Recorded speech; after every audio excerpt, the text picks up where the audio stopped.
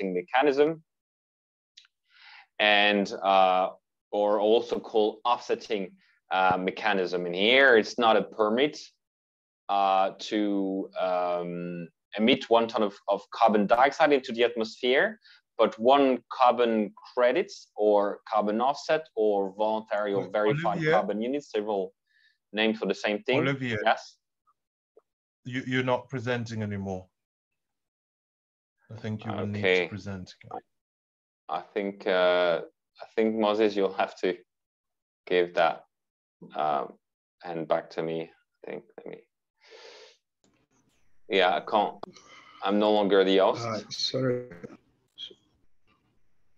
So it's set for on my end. It's showing that you're still the host.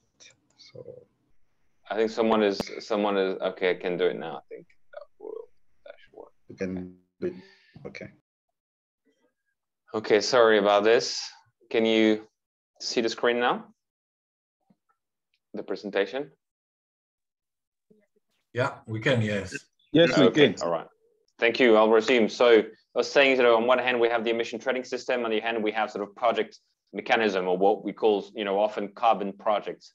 They are issuing carbon credits, or also called carbon offset, or voluntary or verified carbon units. All these are different terms to say the same thing. This corresponds to 1 ton of carbon dioxide.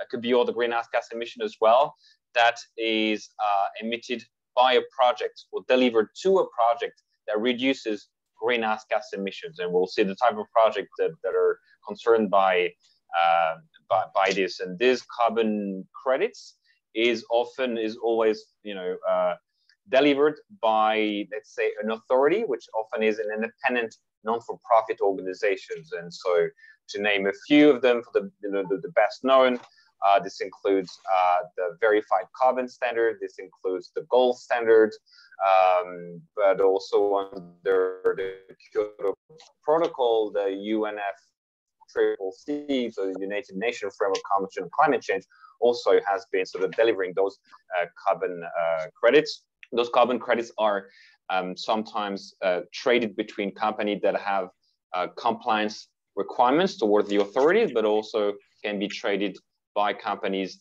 on a purely voluntary basis. There's always a project behind, a carbon credits or carbon offsets. By the contrary, carbon allowances and permits are purely sort of fictional, almost, units materialized by an authority to industrial companies all the time. Jumping to the next slide. Here's another illustrations of how you as a project obtain or can obtain carbon credits. It's called a baselining credit mechanism because a baseline is established against which the performance can be measured and form a pathway now and in the future. There's someone writing on the screen, I think. That's a bit disturbing. So basically, the blue line is what would happen in the absence of the projects. So, for instance, if you had land, and then you were leaving that land as such, then you might sort of see an emission of greenhouse gas, to the level featured in as the blue line. The green line is what happened in terms of greenhouse gas emissions when you implement project activities. And the green and sort of the yellow sort of sections is basically emission reductions enabled through the implementation of activities. And so the yellow part corresponds to the emission reduction that the project may be able to materialize as carbon credits and to sell onto the carbon market to finance part or all of the activities implemented. Just gonna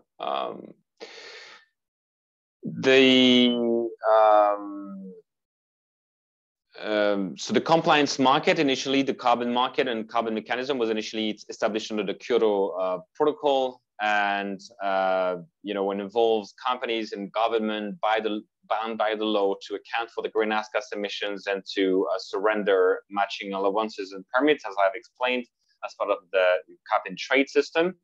And now the carbon market rules at the international levels are being defined by the Paris Agreement, which was adopted in 2015, and subsequently some of the rule book of the Paris Agreements established or adopted last year under the Glasgow Pacts.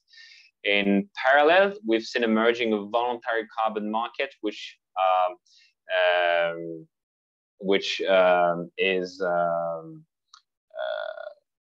is using similar kind of financing mechanisms to the compliance carbon market. Simply, this is a market where companies are interacting on a voluntary basis. And so here, for instance, giving some examples of compliance and voluntary carbon markets, compliance market under cap and trade, we had, for example, a number of units generated by country in New Zealand, in European Union, and on the other side, we have some carbon market schemes, like the Japanese one that enables companies to exchange carbon allowances and permits, but on a purely voluntary basis. And then on the other side, we have a range of baseline and credit mechanism. Those defined under the Kyoto Protocol, like the Clean Development Mechanism and the joint implementation, and those that are totally independent from any kind of authority. And this is the one that we'll be referring to today. So those are notably a mechanism that issue credits such as the Gold Standard or Vera or Plan Viva.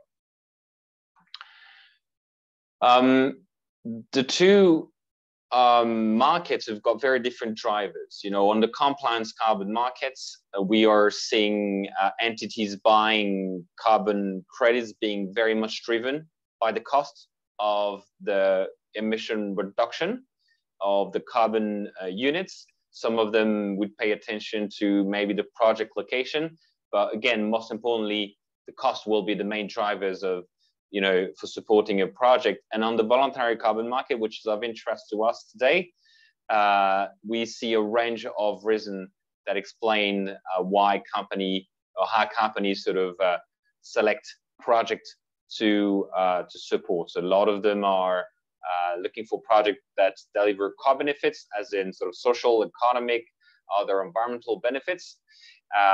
Organizations who are buying carbon credits and supporting projects on a purely voluntary basis, they want to find some kind of fit between their organization and the project on the ground. It could be the technology, it could be the stakeholders involved.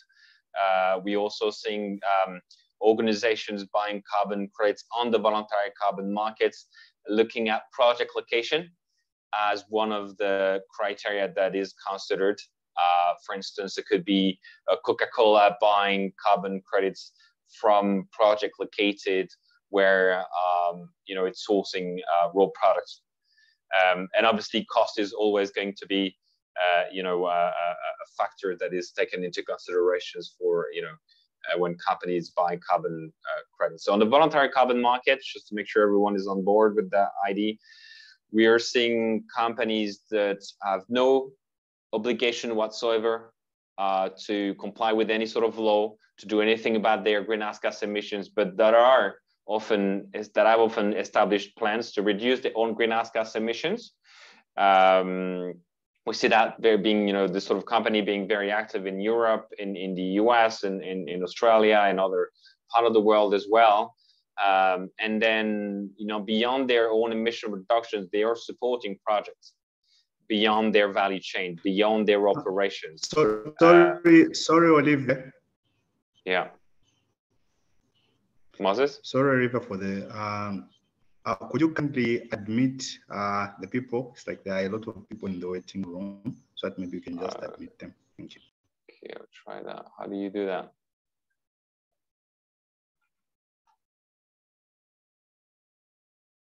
Sorry. Okay, I think.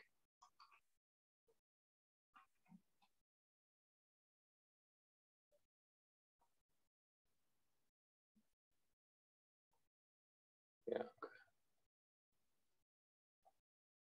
There's quite a lot of people indeed.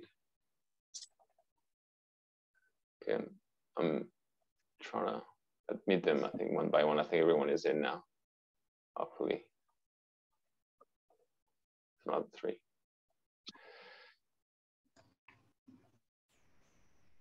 Okay, I think that works now. Thanks. Yeah, so let me just, can you still see my screen? No. Moses, can you still see my screen? Oliver, I can't see the screen. Okay, so you can. Okay. No, we cannot see the screen. Okay. Can you see it now? Yes, thank you. Okay. So the voluntary carbon markets, again, is a market driven by corporates and individuals, mostly for social responsibilities considerations. The voluntary carbon markets are not, at least today, directly related to countries and sovereign emissions or emission reduction objective, although it will increasingly be under the Paris agreements, and that's one of the things that we'll be discussing. The voluntary carbon market can be seen as a complementary tool to things like carbon taxes, which we have in, for instance, in South Africa, or emission trading schemes, like those we have in the EU or in California or in other jurisdictions. But it's also because it's not sort of driven by authorities, and it's the source. It's increasingly sophisticated. It's a source of innovation and inspirations for many project developers. Those carbon certification standards, which are delivering carbon credits, are enabling projects of all sorts, of all sizes, and all kind of jurisdictions to be able to sell carbon assets whenever they're able to demonstrate that they are delivering emission reductions. Sorry, sorry, Olivia. Could you just mute our microphones, because we're getting some feedback in the background. I think there's someone who has got their mic on. Thank you. Yeah, thank you. I think there's still someone here. I think Emmanuel Chungu. It's not muted.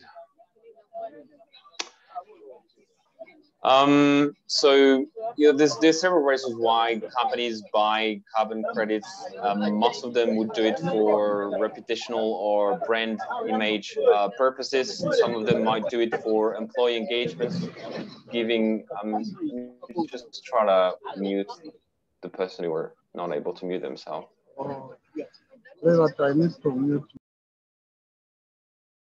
Okay, I think that works now. Yeah, and some companies using the carbon markets are doing it for trying to differentiate themselves from their competitors. Those are pictures of who's been buying carbon credits on the markets, on the voluntary carbon market. This has mostly been sort of multinational and domestic companies.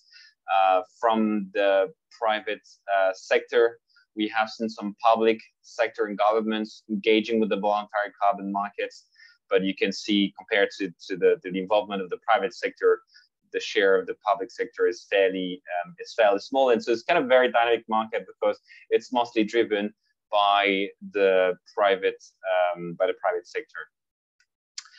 On this market, we have different prices for different carbon assets, for different carbon credits. So depending on the sector you implement your project within, you may be able to get a different price on the carbon markets. Here are 5 types of project or sectors that could benefit from selling carbon credits if they're able to implement project and activities that reduce greenhouse gas emissions.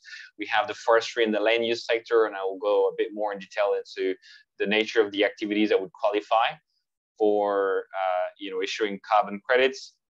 The largest, usually the highest price points that we've seen on the market is project related to agriculture, soil carbon capture, conservation agriculture. They're often quite expensive to implement, and so on a cost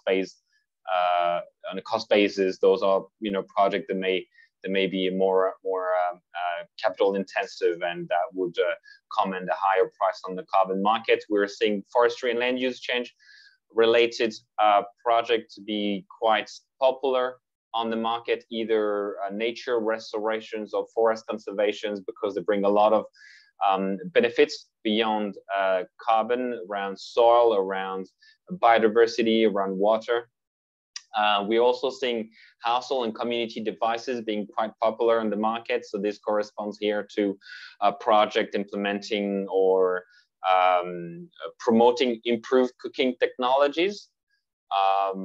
But it could also be at the industrial scale for improved, for example, charcoal making, or improve sort of brick making, and the reduction of the use of, the reduction of energy consumption in these processes. And then some products are slightly less popular, or they're of larger size, and they come in with a trigger a lower price on the market. Also, the market price sort of is changing every day now.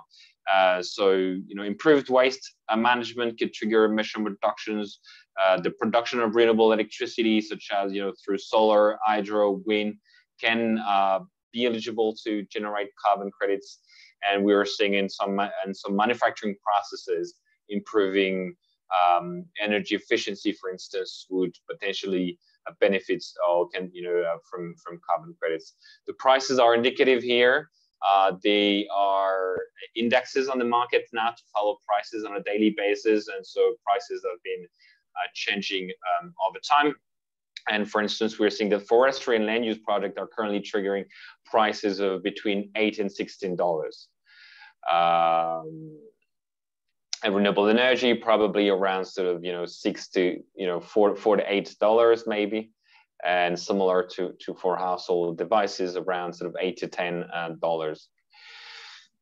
One of the reasons the market, where everyone has recently been possibly hearing about the carbon markets, although it's been around for 15 years, is because of the push that we are seeing from companies in mostly the West and Europe and the US, who have been committing to reduce their greenhouse gas emissions in line with, or to reach net zero emission by 2030, 2040, or 2050. What it does is that it's those companies are basically committing to not only reducing their own greenhouse gas emissions in line with science, which means basically emission reduction on the order of 5% every year, which is a dramatic decrease of greenhouse gas emissions, but they're also committing to balancing out all the emissions that they would not have been able to reduce themselves. And that's where the voluntary carbon offset come in. These emissions that won't be abated, they were expected to be balanced out through the purchase of voluntary carbon credits, or from projects in developing countries, but not exclusively, from project reducing greenhouse gas emissions, most importantly. One of the type of project that has been sort of flagged as holding a significant potential is what is now known as natural climate solution or nature-based solutions. Those are activities implemented. Those are activities that enables basically to capture greenhouse gas emission through natural ecosystems, or activities that avoid further emissions to be emitted. So this include, for instance, reforestation. This would include any activities that would have a positive impact on the forest cover. This could also include soil capture, of carbon through improved, agricultural practices. And this includes as well for countries that have, a lively coastal ecosystems, protection of mangrove ecosystems, for instance. So we're seeing a rise in awareness around climate change. We've seen that sort of coming since the Paris Agreement in 2015, and even more so since 2019 and 2020, where companies have started to try to put in place plans to align their own operations with and ambitions with the Paris Agreement, which is very ambitious in terms of greenhouse gas emission reduction. A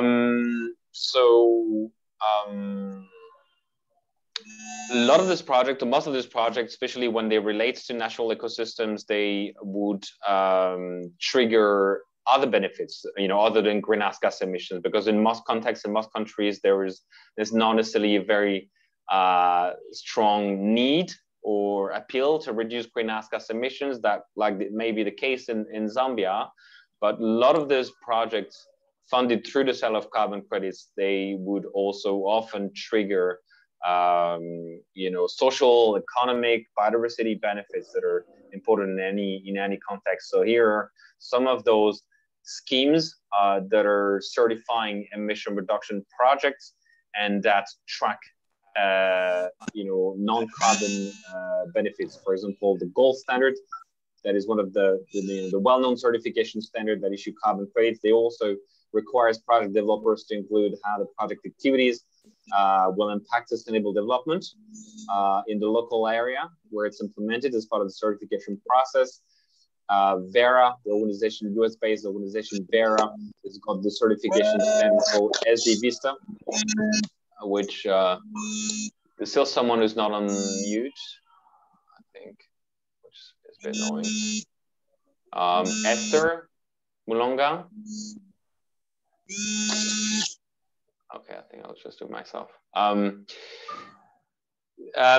So SD Vista is one of the standards that sort of certified co-benefits, and then for forestry-related project and land use project, we have this certification standard called Climate Community and Biodiversity that sort of is applicable to all land use projects, and that quantify project benefits on climate, community, and biodiversity. And when a project is certified to a certification standard and co-benefits standard like this one, it often triggers a higher price on the market. We've recently seen a price difference of $5 per carbon credits between credits that have been certified to by CCB, in addition to regular certification standards such as the VCS, the Verified Carbon Standard.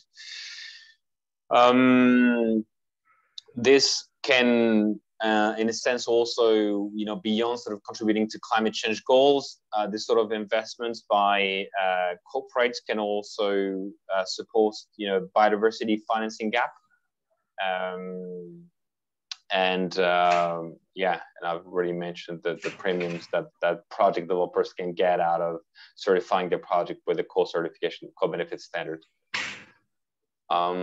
Just mindful of time, which probably gonna accelerate a bit. So here, this is the case of Zambia. We carried out some landscape analysis last year of what Zambia looked like when it comes to carbon project and carbon finance. And we have seen that the most used carbon certification standard in Zambia is the Verified Carbon Standard, followed by the Clean Development Mechanism. The Clean Development Mechanism is the mechanism defined under the Kyoto Protocol, and the Verified Carbon Standard is today the largest voluntary certification standards. Most of the rules of the VCS are borrowed from the CDM, so they are a very similar carbon certification mechanism. And until last year, there was no project in Zambia that had either been registered or instead rather issued credits by any other standard, including the gold standard.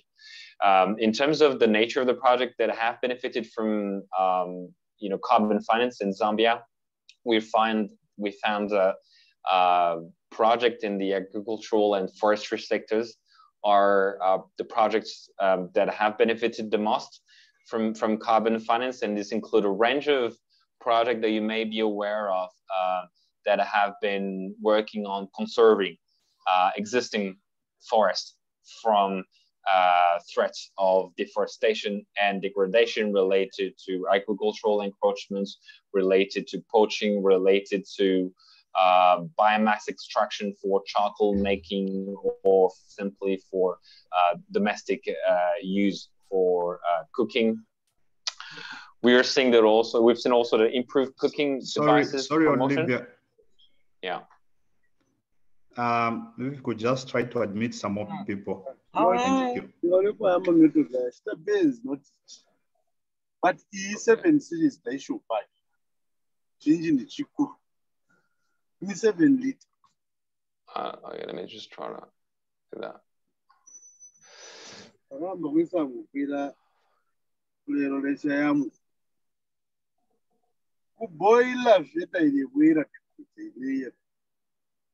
Okay. There's still one person whose phone is unmuted and they're making a lot of noise.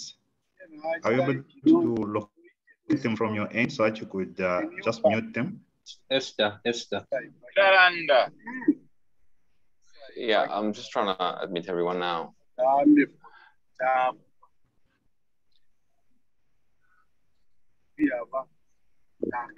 Okay, and then now I need to monitor. Okay, I don't see the person who's not muted here. Olivia, it's Esther Mwemba.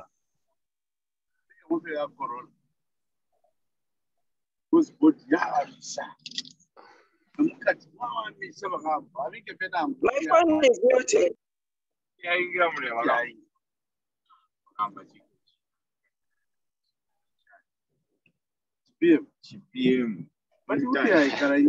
There's quite a lot of people. I think it's difficult to manage everyone's, so if you could just all mute yourself. I don't seem to be able to do it now for some reason.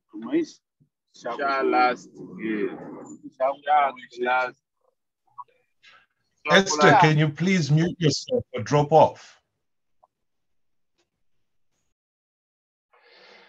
Okay, thank you, Moses. So resuming here, there has been a relatively limited access to carbon finance in Zambia, although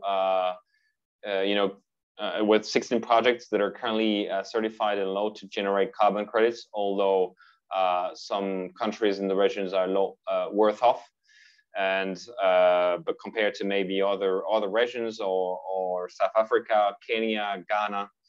And we have seen carbon credits in Zambia being traded between $3 and $12.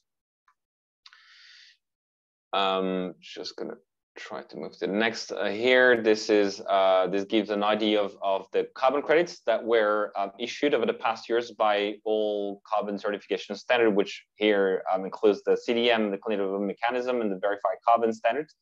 And you see there's a progressive increase in takeoff volumes being generated by projects and project developers benefiting from, here you see 1.8 million credits, more than 1.8 million credits delivered in 2017. You multiply that by, a price of $5 to $12, and you have an idea of how much fund is flown to this sort of project over the past years.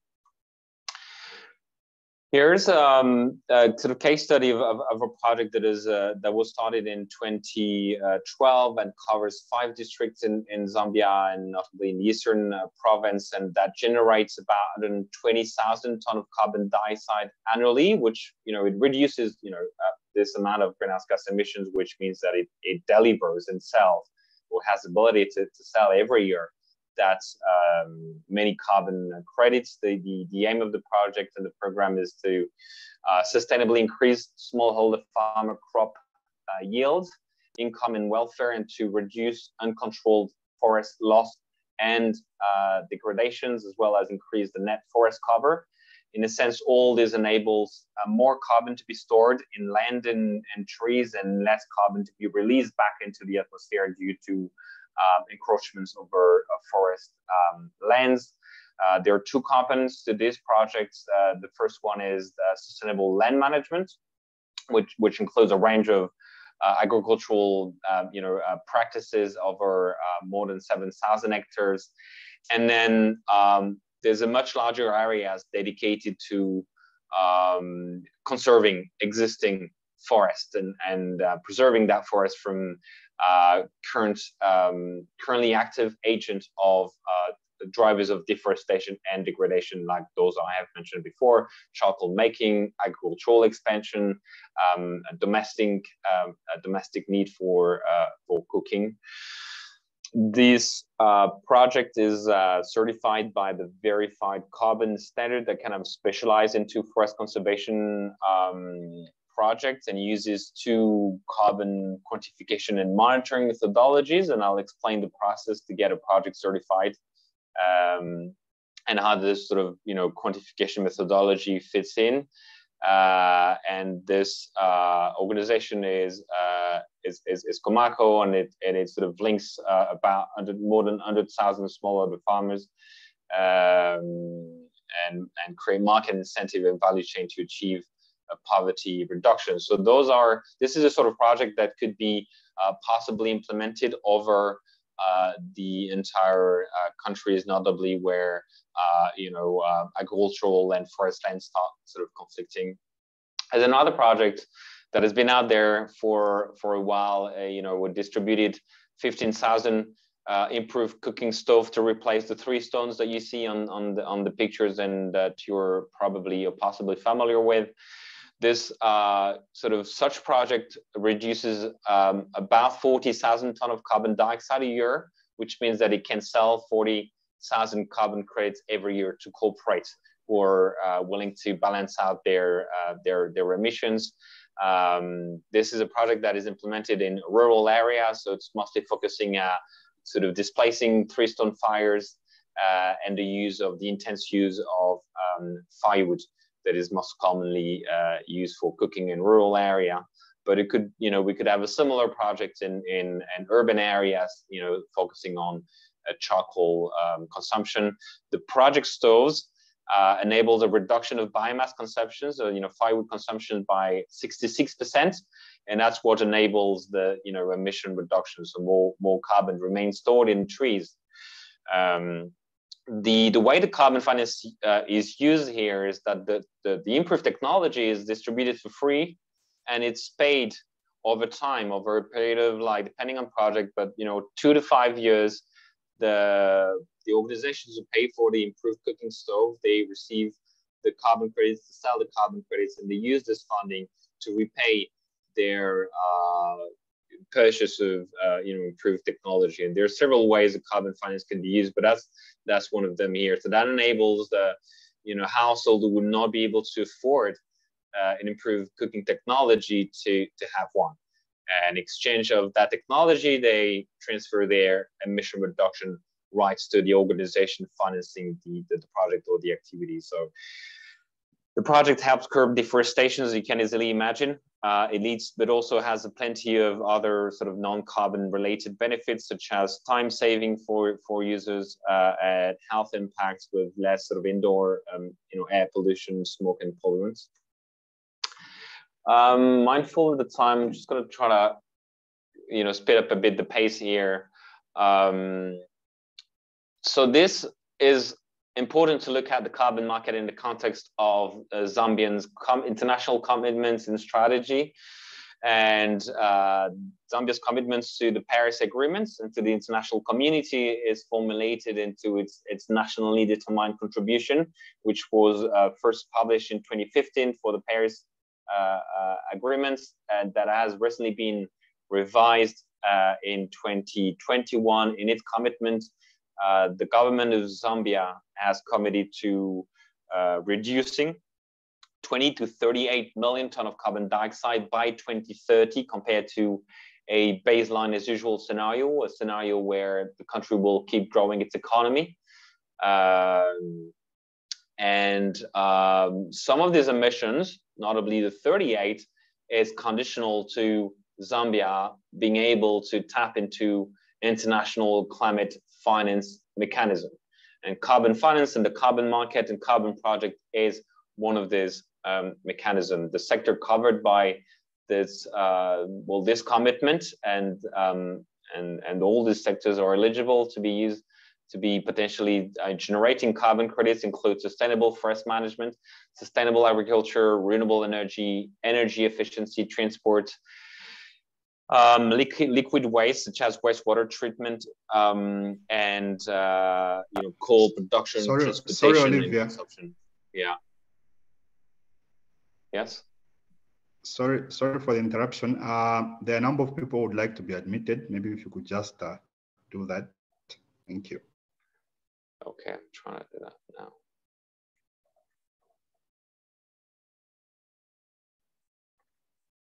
Okay, I'm almost there.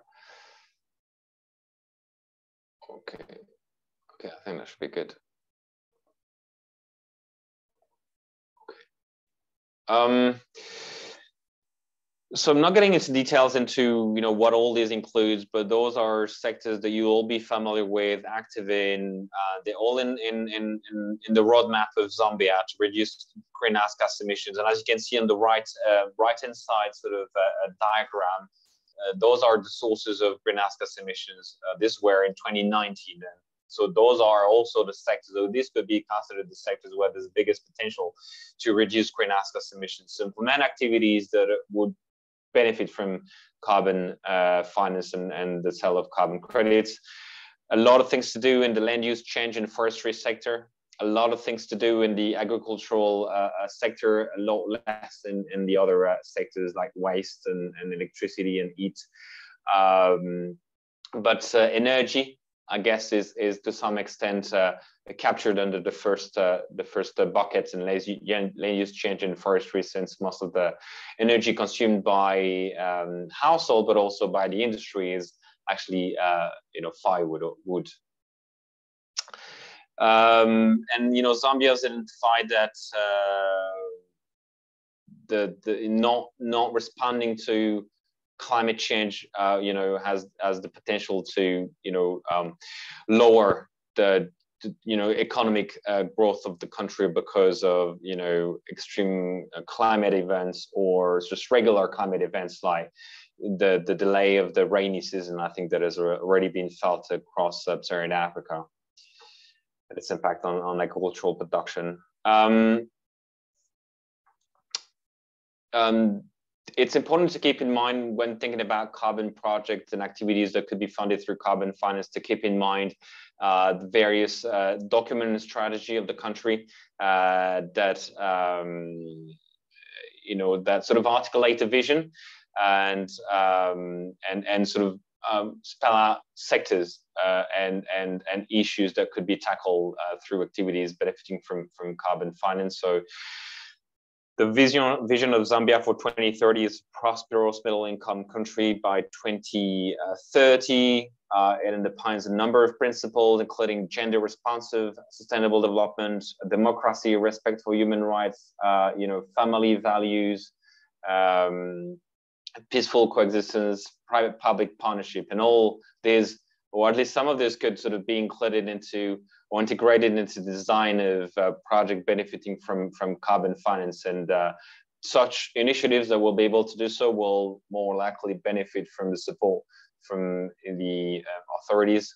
Although today on the voluntary carbon markets, anyone is pretty much free to sort of implement activities that reduce greenhouse gas emissions without authorizations, apart from the forestry sector, which I'll mention later.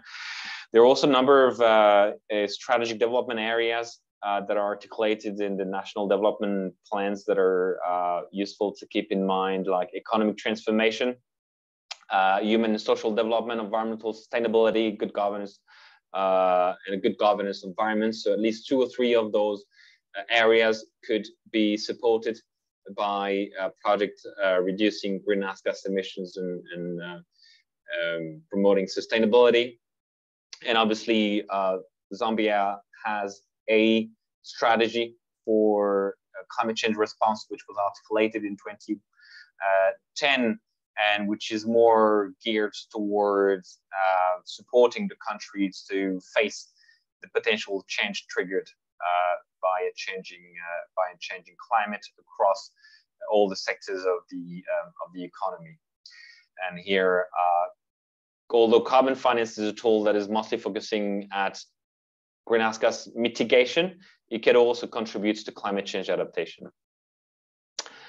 There is another sort of part of the legislation that is extremely important in the context of using carbon finance in Zambia, and notably on projects that are fighting deforestation and forest degradations. One of them is the Forest Act in 2015, because it gives local communities the right to control access and use of their surrounding forests, and with the authorization granted by the chief of the area and the director of forestry jointly, which means anyone who would be willing to implement a project in land controlled by community would need to have sort of a joint sort of authorizations from these two level of authorities to implement activities and benefit from carbon finance. Community forest here is defined as a forest controlled use and managed under an agreement between a community forest management groups that need to be formed specifically and the forest departments.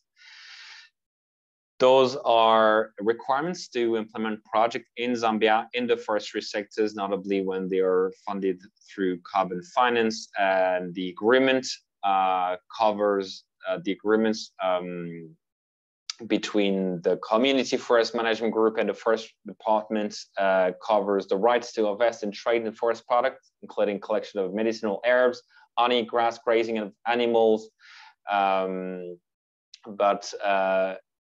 Later this, carbon can be considered as one of these commodities that,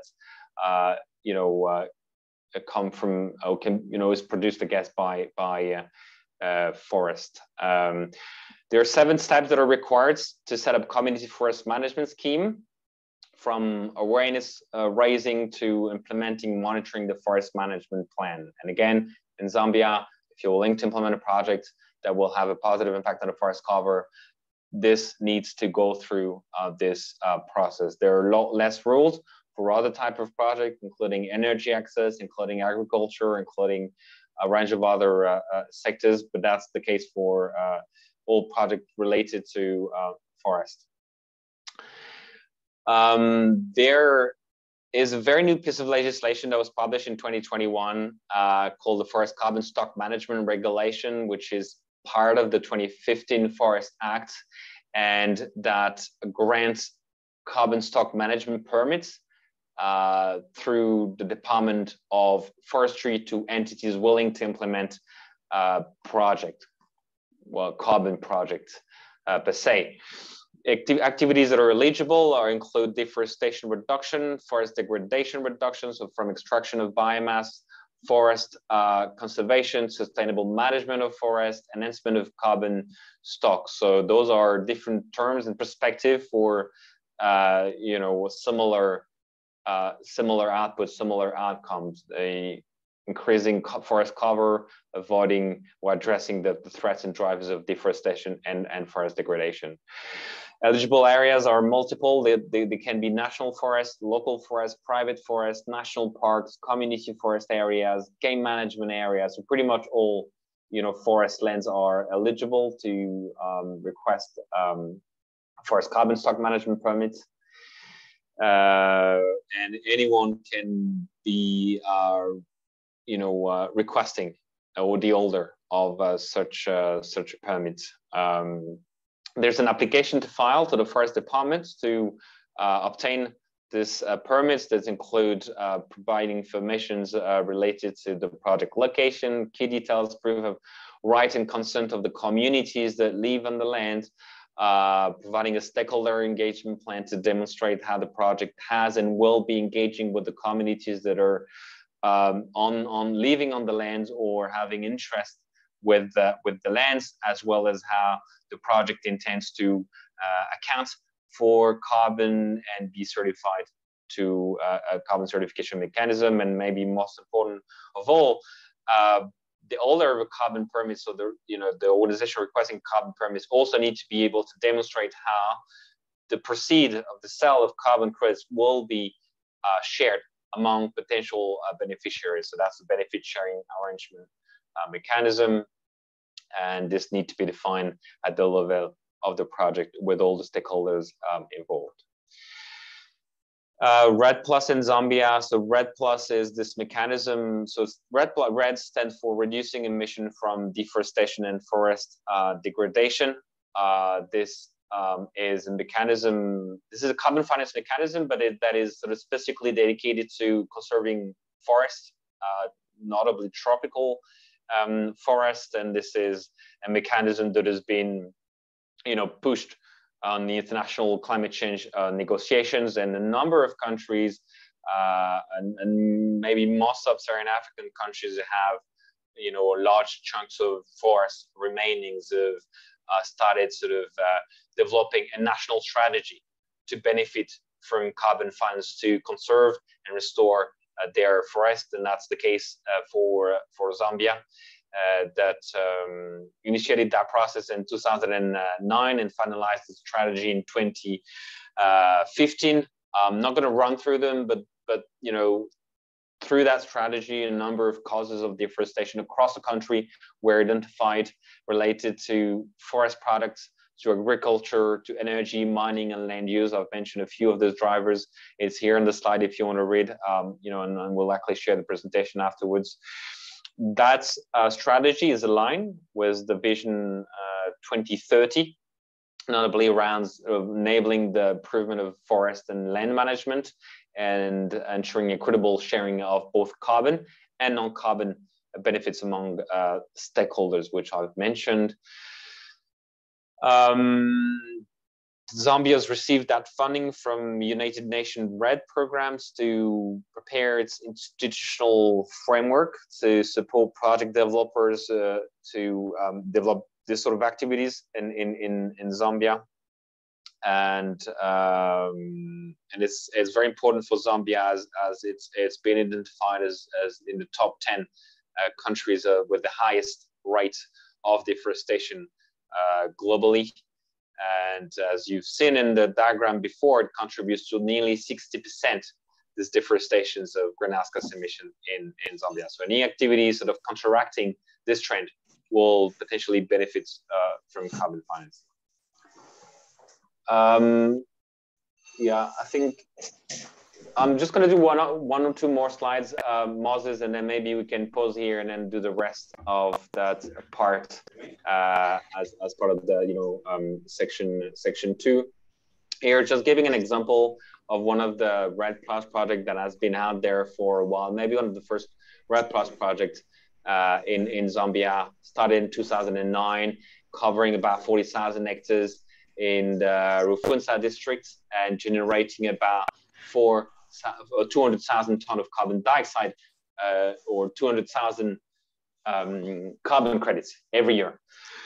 And so it means basically that the project reduces pretty much 4 to 5 tons of carbon dioxide per hectare by counteracting past agents of deforestation and forest degradation. This also means that if you multiply this 200,000 tons per, let's say, $10, that's a budget of about $2 million for that project to implement all these activities that would enable this emission reduction at the end. So here the emissions or deforestation was related to the unsustainable land use practices and illegal charcoal production. So that's something that we see across Zambia, where some areas are more subject than others to that trade, especially when it's closer to larger urban centers. And the project developer uses at least part of this funds to train and support local communities in sustainable charcoal production and conservation farming practices, and interact with about 8,000 community beneficiaries. Again, the project is certified to the verified carbon standard, and it has this co-benefit standards certification, which I've mentioned just before, the climate community and biodiversity standard. Actually, there's only 2 slides left here. Eligible sectors. Sorry, Olivia. Carbon. Yeah. Yes. Sorry. So once more, if you could just allow the people in the waiting room so that they could just join as we finish the last 2 slides. Okay, sounds good.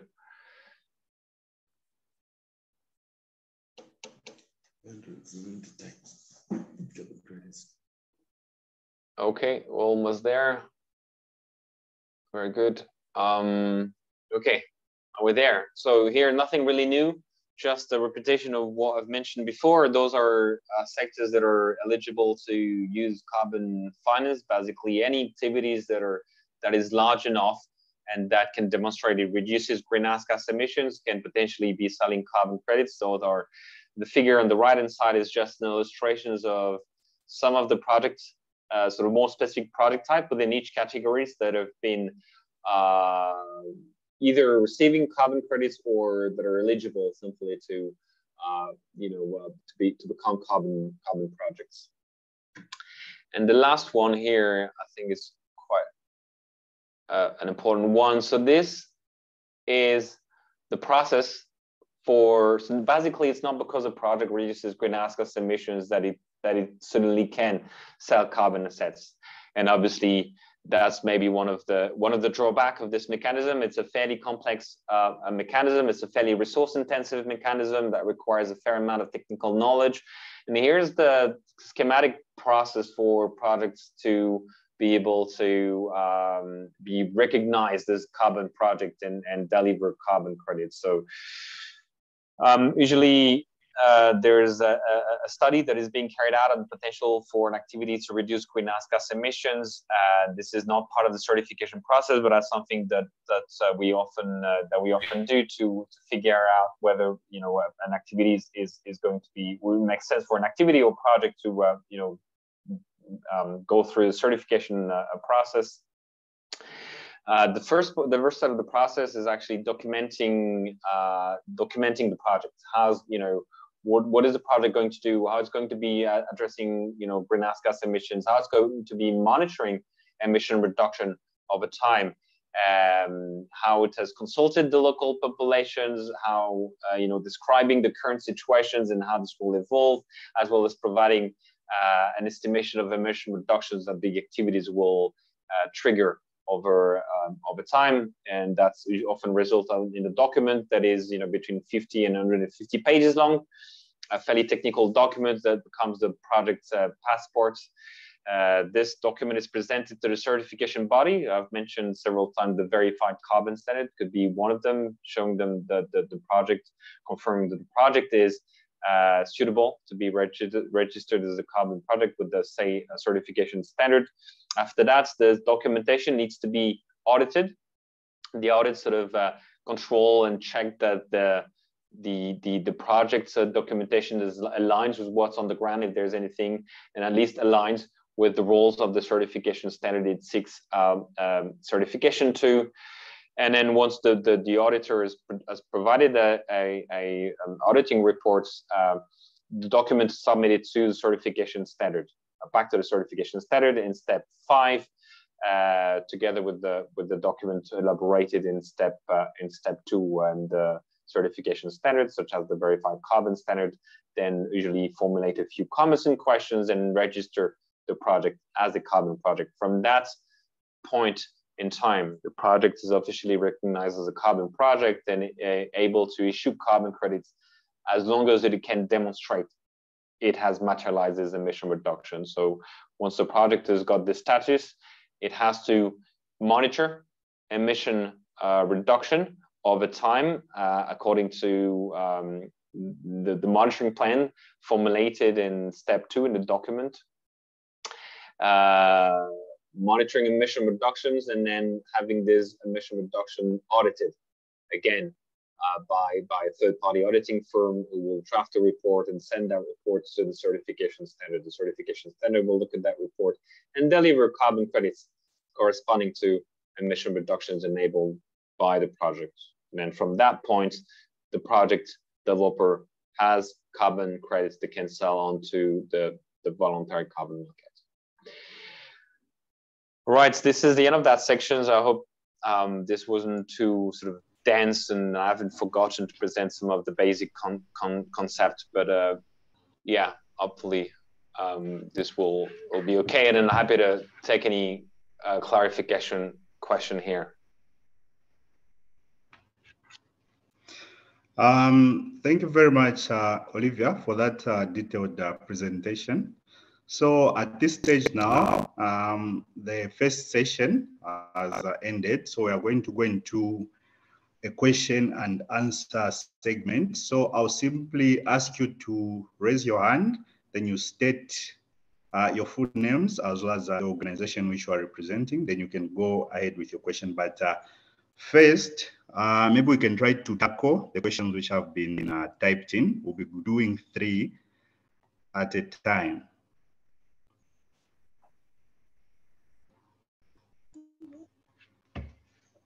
Yvonne from Comms, I think, will be reading out our questions in the chat. Yvonne, are you able to do that?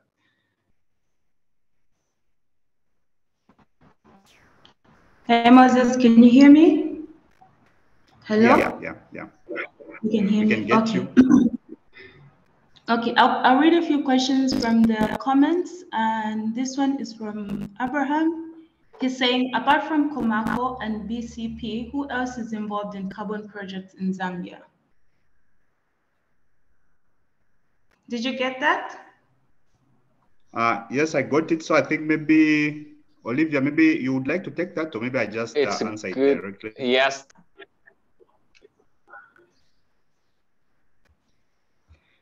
Yeah, so I think apart from Komako, you could start. I think I don't have the list on the top of my head. I have it somewhere nearby, but yeah.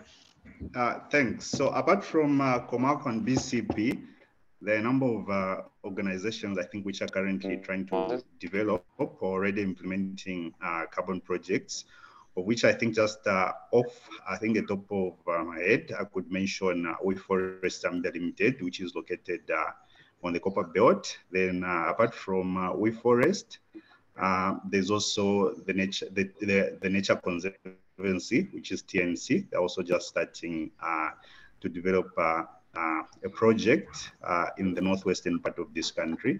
Then there's also the Zambia Integrated Forest Landscape Project, which is based in the Eastern Province, but it's being managed, I think, under the Ministry of Green Economy and Environment. So those are the only ones I think which are coming off the top of my head, but there are still a number of projects which are currently developing or implementing carbon projects in Zambia.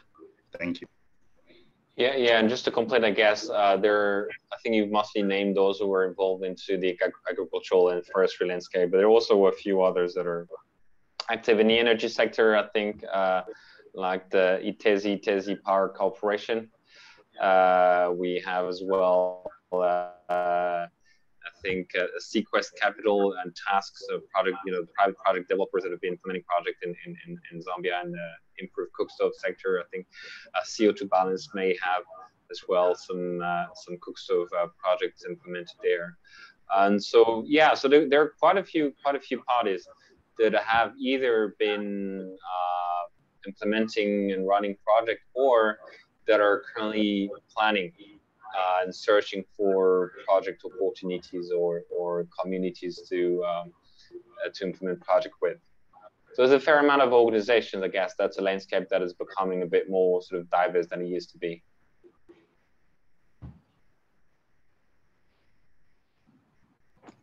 All right, thank you very much, Olivia. I hope that we've answered that question adequately. You can go ahead and read the second one, Yvonne. All right, this one is coming from Kama Hachunde. He's saying, I'm hearing this for the first time. Does it mean I can acquire land and decide to keep it as for forest use, conservation method of farming, and and use it for conservation method of farming, then I'm paid for it? If so, who in Zambia buys my actions and how much for 1 hectare, I think? Okay, I better start with this one. I think there are several elements of answers here. The first one is, in theory, anyone with lands can potentially generate emission reductions. One thing that you need to be able to demonstrate is that you will implement activities that have a positive impact on greenhouse gas emissions. So if you are buying a piece of land that is not either forested or non-forested, that is not under any kind of threats of being degraded, or that is not particularly emitting a significant amount of emission reductions, then, although you'll have the rights to potentially implement activities, then it's unlikely that you will actually be reducing enough greenhouse gas emission to benefit from that mechanism.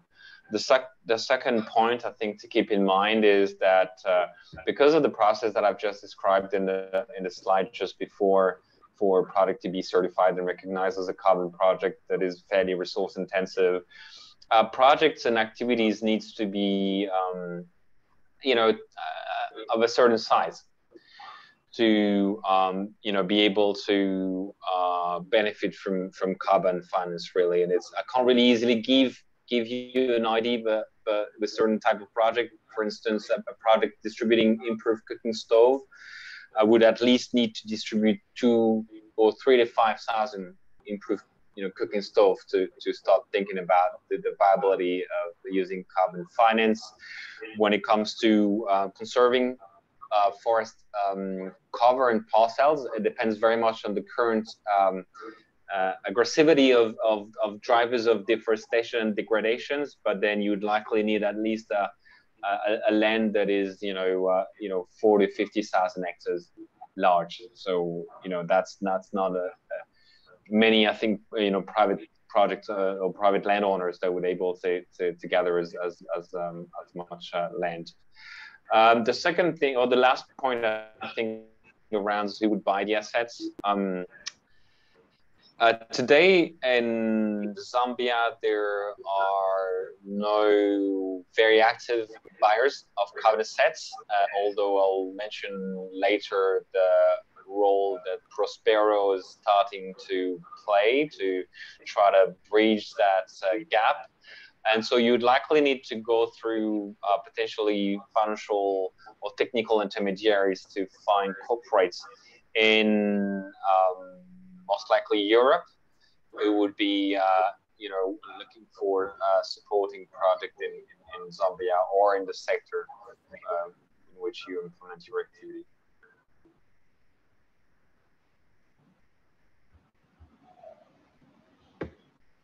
All right, thank you very much, Olivia.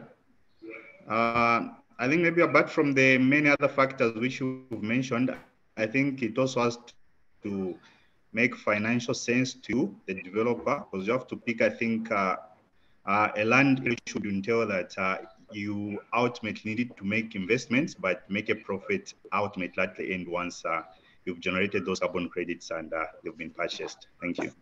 So Yvonne, you can go ahead and ask the next question. Yeah, this one is saying, let me just see if I can read the name.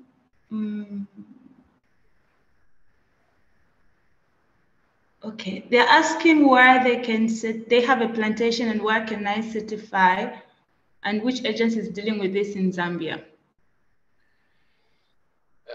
The certification of an existing plantation of trees? So the question says, I have a tree plantation. Where do I register for certification? Can you facilitate so that guy comes? You don't even go around them. Okay. I'm just going to mute someone here. Okay. So one of the things I have not mentioned yet is that for a project to benefit from this mechanism, it needs to demonstrate that it would not take place without the support of this financial mechanism. So if you have planted trees in the past and you've done it for a reason that made sense, maybe financial sense at the time to do so, then it's unlikely that you'll be able to demonstrate that this tree plantation would not have taken place without the sale of carbon credits. So it's a concept called additionality, and it's just to ensure that when companies are buying carbon credits, they only buying carbon credits corresponding to emission reduction that would not have taken place without their intervention, without their financial support. But now, if you do have a parcel of lands that is suitable for planting trees, then you might want to consider registering that project to a certification standard such as the verified carbon standard. It's a voluntary carbon certification standard. There's no, at the moment, it's a voluntary carbon market, which means that there's no body no entity, no authorities in Zambia governing the the use of carbon fines by private landowner, for instance. And so there's you don't necessarily need any authorization in Zambia. You don't necessarily have today, and maybe that's one of the drawbacks that I'll mention in the second part. You don't necessarily have an easy counterparts to interact with in the government to either get support or directions on the best way to use this financing mechanism. And so that's one of the drawbacks, I guess, of this mechanism. It's purely voluntary, but it will soon merge with the financing mechanism under the Paris Agreement, and it will somehow have a more sort of compliance, I guess, a flavor to it, if I can say. But today there's no rule, no governing entity in Zambia, and it's all to do with private interest funding activities, buying credits. All right, thanks, Olivia. So now maybe Rogers, are you able to unmute yourself and ask your question before we get back to reading out the questions which have been pasted in the text? Yeah. Okay. Yes, good morning. How are you? Yeah, so my question is about us. We are into renewable energy, and we wanted to find out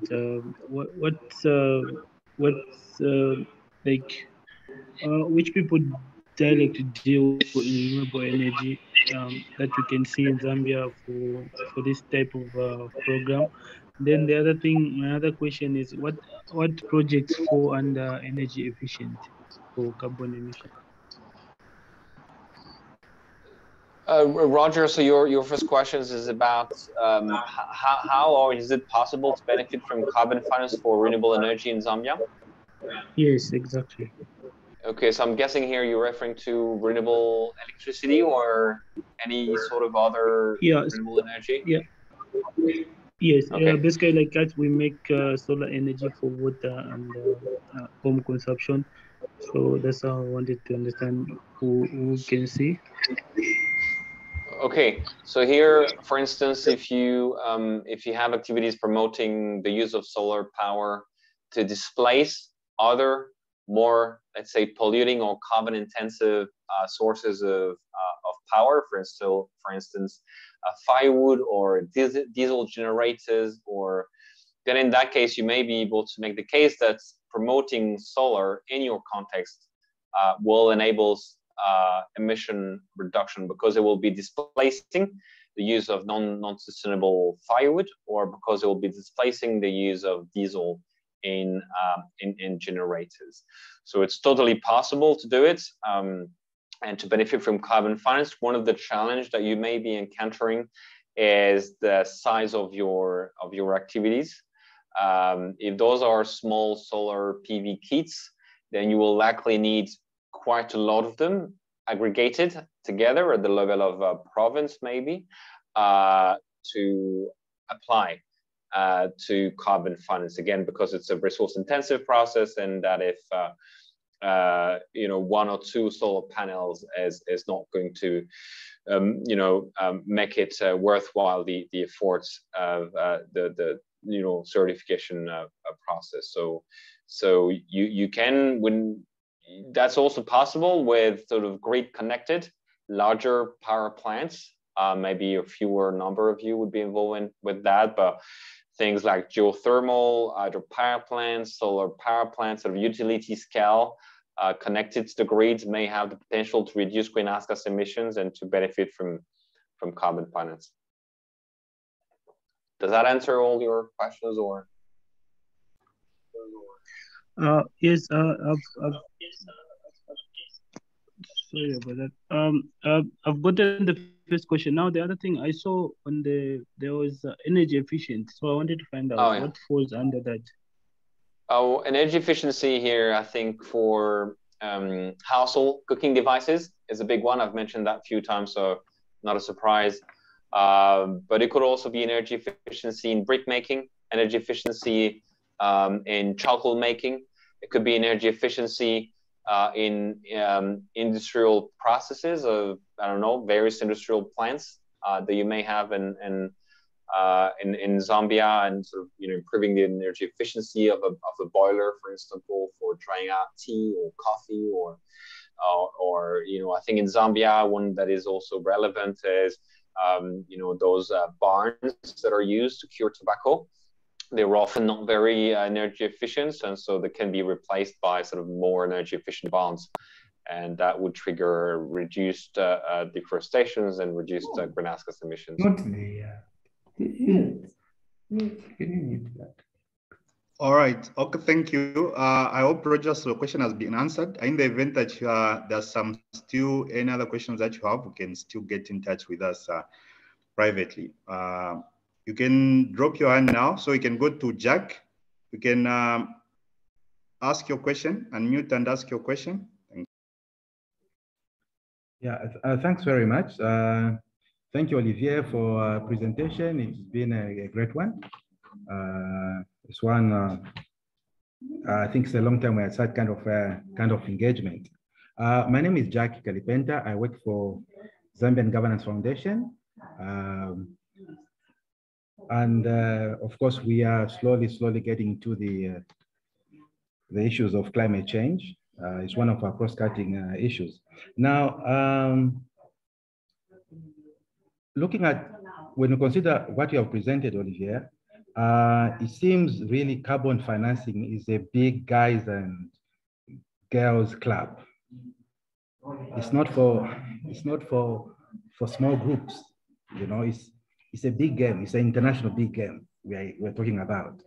Why am I saying so? You're looking at just the quantity of hectares needed for one to be able to be talking about carbon crediting, 40,000 to 50,000 hectares of forests. That's huge, which means it requires a very well organized either movement or organization. I'm talking about Comaco, talking about BCP, and others who are involved in it already. These guys with the big financial muscle before you attract any funding from outside. Now, my question is that, does Prospero then plan to venture into brokering? I'm looking at that brokering. Well, look, as you can see from the audience that we have, there are a lot of guys doing small things all over the country, which can only make sense if there was a blocker, you know, some would brokering to ensure that all the little hectares being done, put together, then they can make this economic sense for carbon credit. Now, is Prospero in that process? Or is Prospero planning to set up, also becoming like a big boy, like maybe Comaco or locally, so that land is acquired for this thing to happen? Thank you. Thanks a lot, Jack, for your question. It's extremely relevant, and I should have mentioned that before, because obviously Prospero's mission is to serve the SME ecosystem in Zambia. And obviously, when organizing that webinar, although we are presenting here in that first part some of the general principle of this concept and mechanism, you know, that would apply to a range of organizations. We also wanted to keep in mind that maybe most of organizations that are attending this webinar today are rather more active in the SME sector than in larger organizations. So two things I guess I'll mention in the second part. Some of the things that could be done for maybe the SMEs to pull resources together to come up with initiatives that are large enough to benefit from carbon finance. But I will also talk about the role that Prospero is starting to take to facilitate a better access to carbon finance in Zambia. So that's for the second part. So please bear with us, and hopefully this will answer most of your questions.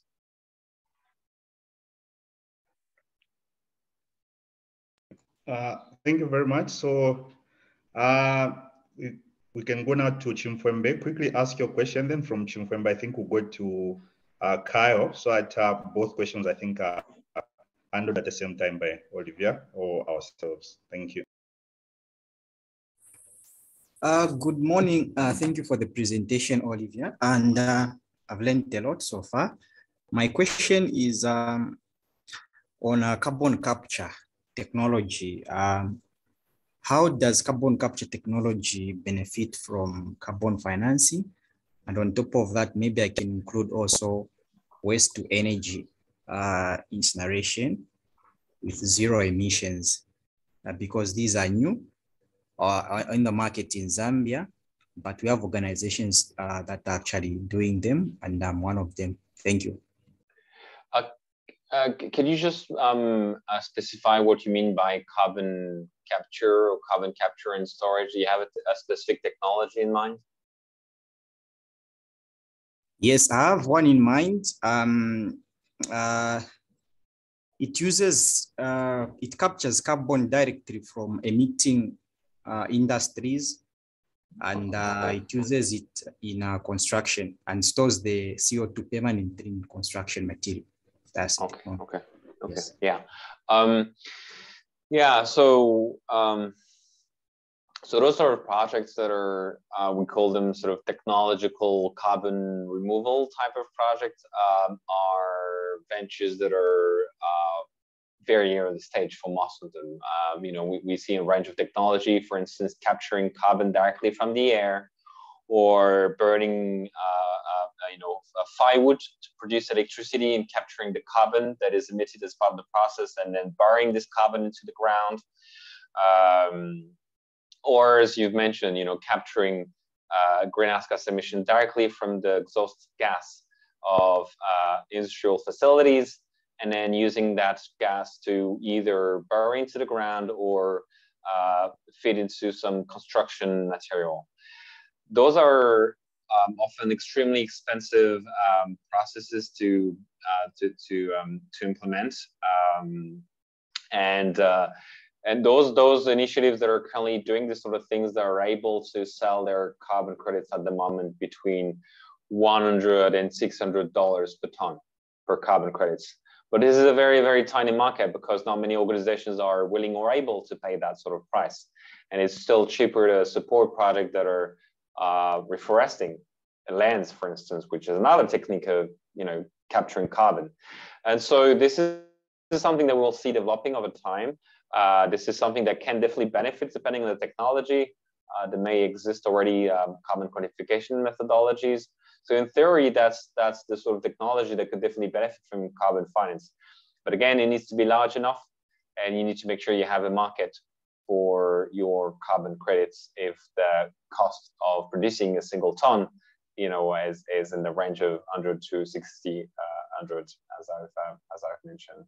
On the waste to energy power plants, that's something that is a technology that is definitely eligible. Here, the source of greenhouse gas emissions you would be reducing is possibly twofold. The first one, you would potentially prevent greenhouse gas emissions from waste decaying in open fields. Another source of greenhouse gas emissions you may be reducing is that with that waste, you'll be producing either heat or electricity, potentially feeding the national grid if it's a large enough of a power plant. And then again, here you might be displacing electricity that would have been produced with a more carbon intensive source of energy. So here there are two potential sources of greenhouse gas emissions you may be able to mitigate through waste to energy power plant, depending on the technology, depending on the range of parameters. But yeah, it is eligible, and there are a range of such projects in the world that have been benefiting from carbon finance. Thank you very much, Olivia. I hope Chimpwembe, you've been answered adequately. In the event that you still have anything else, you can easily get in touch. So I think we'll go to Kyle, and Miyuki will be the last person. Hi, I hope that you can hear me right now. Yes. Okay, thank you so much, Olivia, for the second very session, that is when we'll now tackle all the questions. Okay, can I ask a question now? Yes, go ahead, please. Yeah. All right, thank you so much. Yeah, thank you so much, Olivia. It was very informative information that I was very happy that I could join this presentation. My question is actually to understand your business scheme. So, for example, like all the information is very interesting, but I was trying to see if you Prospero is it's trying to become a carbon developer, or for example, like what I mean is like, for example, getting the carbon credit sharing from the participants, or let's say your partner, or are you more like your consultant side, or writing project documents, like etc. What is your the business scheme? If you can please provide us a little bit more details. Thanks a lot, Miyuki, for your question, and if that's okay, that's a similar question to one raised just before, and that's we're going to be. I was planning to deal to if you intend to stay for the second part, which will be a bit shorter, you will have the answer to your question. Yeah, Prospero intends to be more active as a facilitator in the market, so playing a range of facilitation roles, including maybe some of those that you've mentioned. We, as Hamerkop Climate Impacts, are advising, supporting, working with Prospero on providing some of the technical expertise required to enable some of this facilitation. So in short, the answer is yes. We're still listening to and Prospero is still listening to the markets to participate, and that's why your feedback is very useful and very important, so that we understand what are concerns, what are the needs, and we've already started sort of putting a range of activities that we think would be facilitating the access to carbon finance to a number of you who may be attending the call today. All right, thank you very much. Can we have Kyle? Hi, Olivia. Kyle? Yeah, I'm here. Which co-benefit standard is preferred by buyers for Vera process? So CCB or SD Vista? I know CCB has been preferred by buyers in the past, is what it feels like. Is there a shift more towards SD Vista co-benefit standards? Is it more intensive for SD Vista or CCB? Where's the market going on those co-benefit standards specific to Vera? So Vera came up with SD Vista as a response to what a competing scheme is doing. The gold standard has been basically asking all the projects that wanted to issue carbon credits to be able to demonstrate that they support at least 3 of the Sustainable Development Goals. And so the SD Vista is basically a framework that enables projects to track impacts over as many sustainable development goals as they wish. It's a co-benefit standard that is a lot lighter than the climate community and biodiversity standards and its requirements for monitoring notably the impact of the project. And so CCB is still very much the preferred standard by everyone on the market when it comes to projects related to land use. CCB is restricted to land use projects of forestry, agriculture mostly, and SD Vista, I guess, to some extent can be perceived as a complementary standard that is often applied to non-land related projects, although some forest project have applied the SD Vista in addition to the CCB, but the market values very much the CCB standards, climate community and biodiversity standards. And SD Visa is only certified, I think, about 10 projects. It's a bit early to say what sort of premium this will command on the market. But the goal, an organization like the Gold Standard sort of has this sort of integrated certifications of carbon and non-carbon benefits as well, and it has tended in the past to trigger higher prices than those projects certified under the VCS only, without any sort of co-certification or non-carbon benefit certification.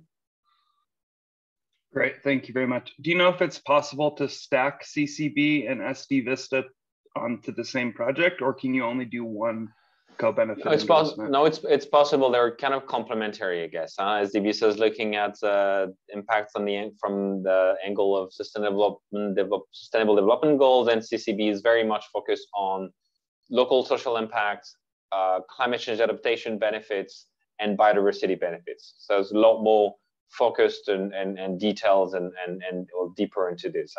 It's possible. There's one project in Indonesia that has done it called Rimba Raya. Thank you very much. All right, thank you very much, everyone. So let's just take a 5 minutes break, then we can resume and go direct into the second session, and thereafter we'll handle all the questions, including those that have not been answered, but in the chat. Thank you very much. So we'll resume after 5 minutes. Thank you. Moses, do you mind sort of giving me back the hand so that I can sort of start sharing my presentation? Can you go again? Could you please give back the hand to me so that I can share my screen again? All right. Okay. Thank you. You're a host now? Yes, I am. Thank you. So maybe just take a 5 minutes break, then we can resume. Okay.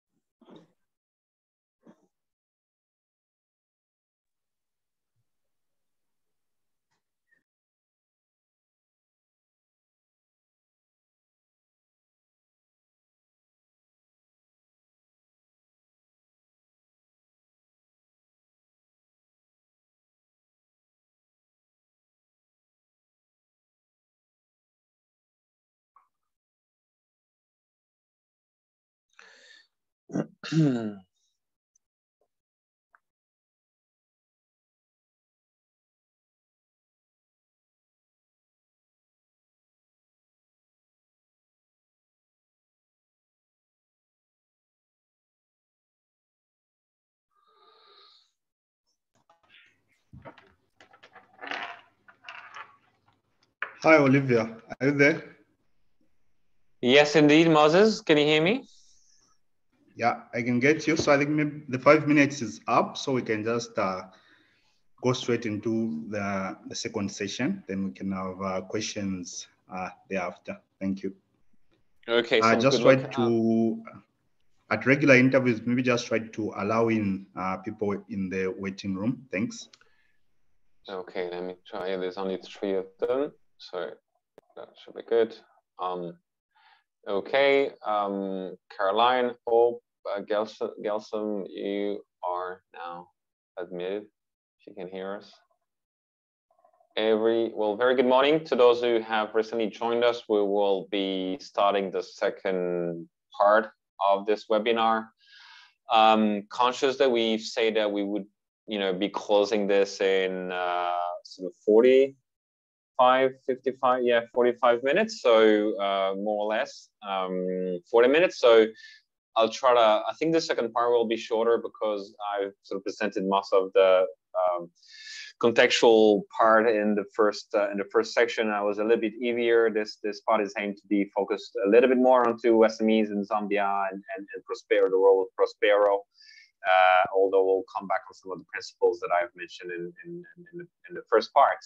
So try to run through that sort of fairly quickly so that we have enough room and time for everyone to ask a question. So if you do something that was specific to the context of Zambia, and hopefully you have felt that as well in the first part, but that second part here, if I can sort of, okay, here you go.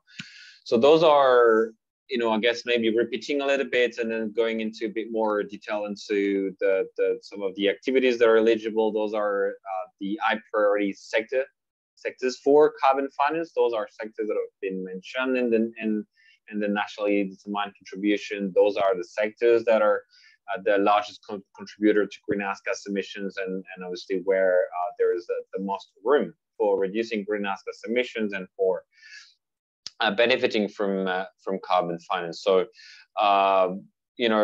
we've talked about them before, but forestry and land use, energy, waste management, and forestry and land use, those are activities that are, in theory, eligible to issue carbon credits. So, forest conservations, I've mentioned quite a few activities previously. Tree planting. It could be for timber constructions. It could be for energy if it substitutes to other sources of, non-renewable biomass used by household or the industry.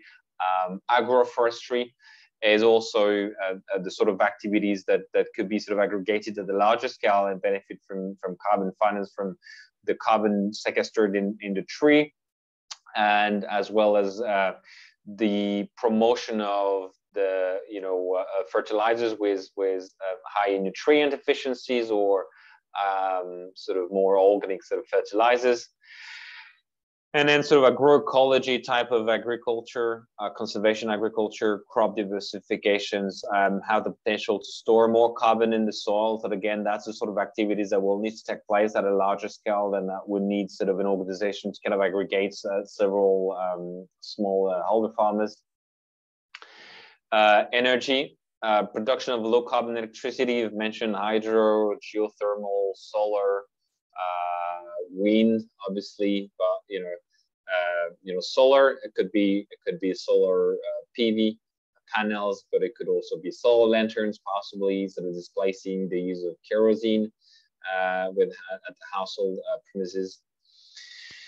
Domestic energy efficiency measures. So this has the potential to trigger a lot of emission reductions. So those are sort of those improved cooking stove programs that I've mentioned in the past. I've also mentioned industrial energy efficiency measures, manufacturing of charcoal, energy efficiency, possibly in the mining industry.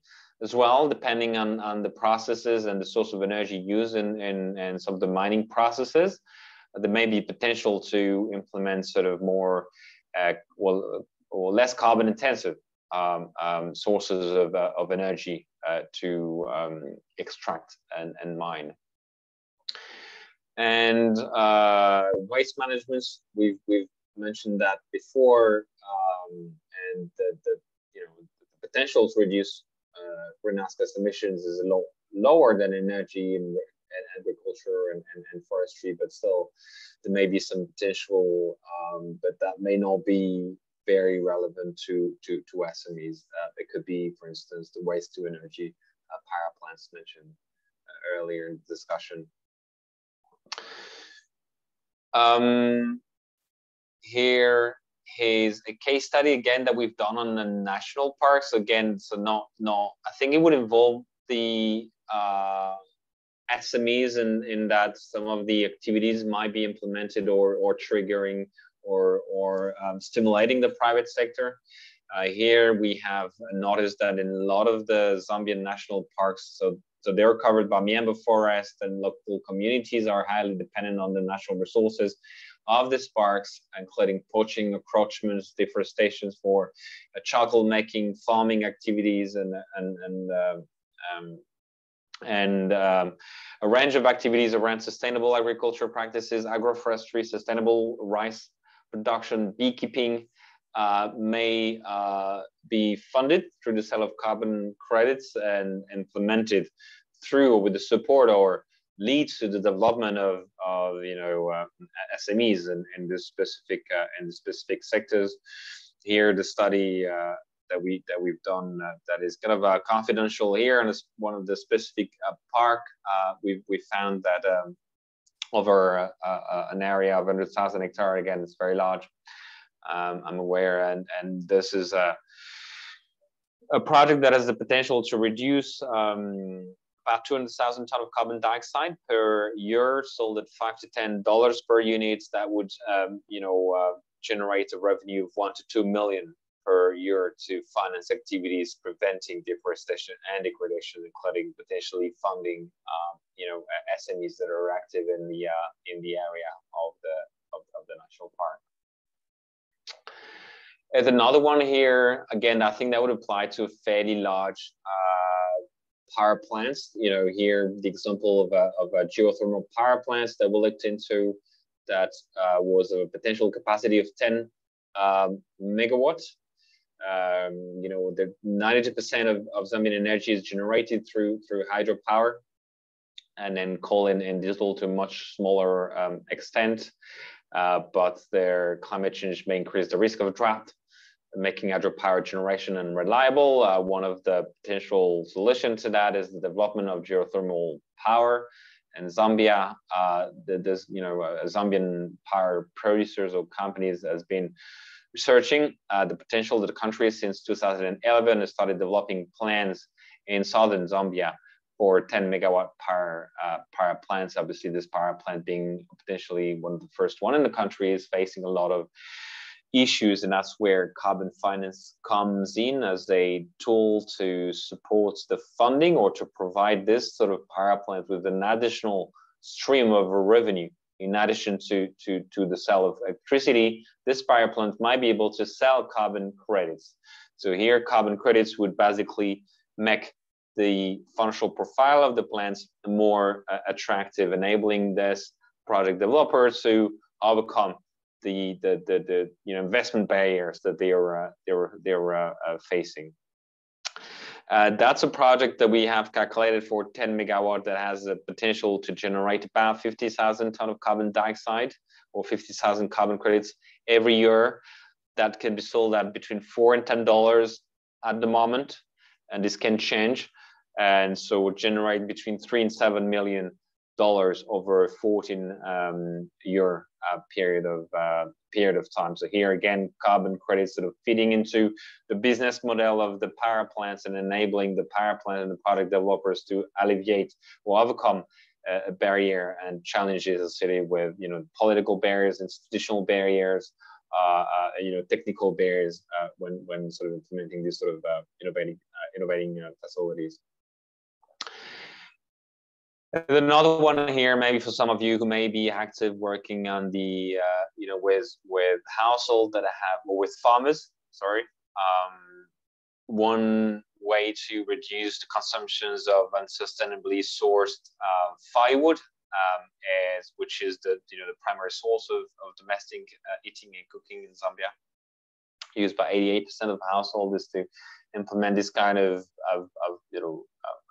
local and farm level biodigesters that would, depending on the context, cost around $800 to implement. And each of these has the capacity to generate 4.6 carbon credits every year for a period of 10 to potentially 21 years. So for instance, for a program that would, again, that's a large program, it doesn't have to be that large, but would enable the implementation of 10,000 biodigesters, then it could generate 46,000 carbon credits every year, sold at $5 to $10 per unit. That would represent an income of $230,000 to $460,000 per year over the lifetime of the technology or the project. So here again, SMEs might not be the project implementers, but they may be able to tap into the potential for constructing these biogas tanks and systems and importing the gas stoves that will be plugged into those biogas tanks. That's usually only suitable for households that are farming and that have livestock, a few head of livestock, to produce animal waste to feed into this biogas power plant. Here specifically, the Zambia, those may not be new to most of you, but still wanted to run through them, as this is something that we have identified, carrying out a diagnostic, and that we intend with Prospero to try to tackle over time. One of the gaps we've identified in relation to carbon finance in Zambia is the lack of capacity and knowledge around the carbon markets. And that's the reason we're doing this webinar today. And there will be a workshop next month and notably around the potential for activities to be certified and selling carbon credits and the role that the private sector can play. We've identified, I guess, possibly this the lack of capacity and knowledge, which is also related very much to the gap in institutional capacity. There's a little or too little information shared around this mechanism by the various ministries, but it's also very difficult to gather the data that is sometimes required to assess emission reduction for projects, and that may be held by government agencies. We're also seeing a lack, I think, of awareness and corporations, and lack of communication interactions between actors involved in funding and supporting carbon projects. And so our intention through that webinar, which is the beginning of a series of events and facilitations, activities that we'll be implementing with Prospero, intend to address that and try to increase awareness and cooperation in Zambia around, carbon finance for ideally SMEs to benefit from this mechanism. As you've seen, by the size of the project that I've mentioned, it only sort of makes sense to certify projects through carbon finance for fairly large operations. So it is because there's a fairly high transaction cost associated with carbon certification.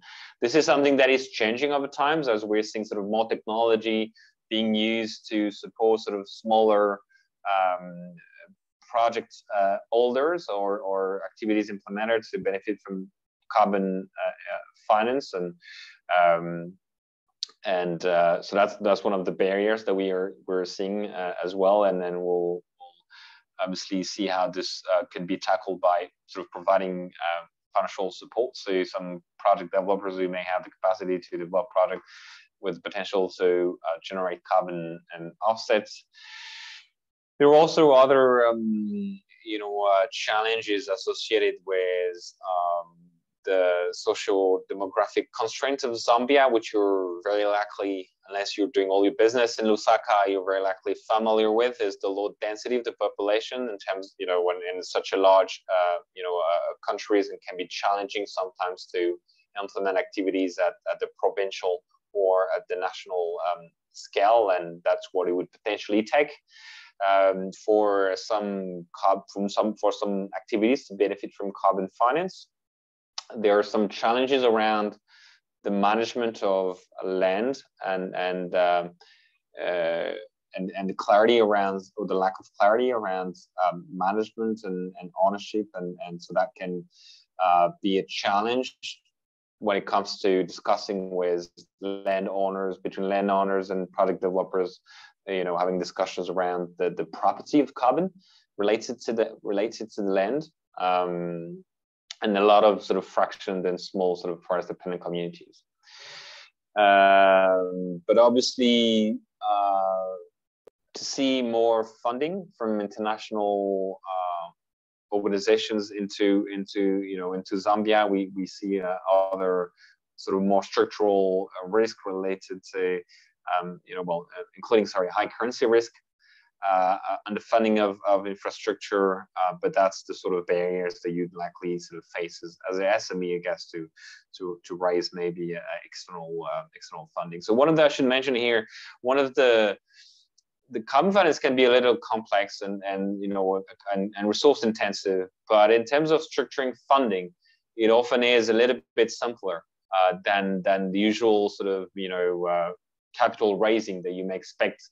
For instance, if you want to raise capital for your ventures, because it's all about buying and selling a commodity, the carbon credits, rather than investing into venture or business most of the time. So it tends to be a little bit simpler or there are some challenges that you may be facing if you were to raise capital for your organization or company that you may not be facing using working with the carbon market.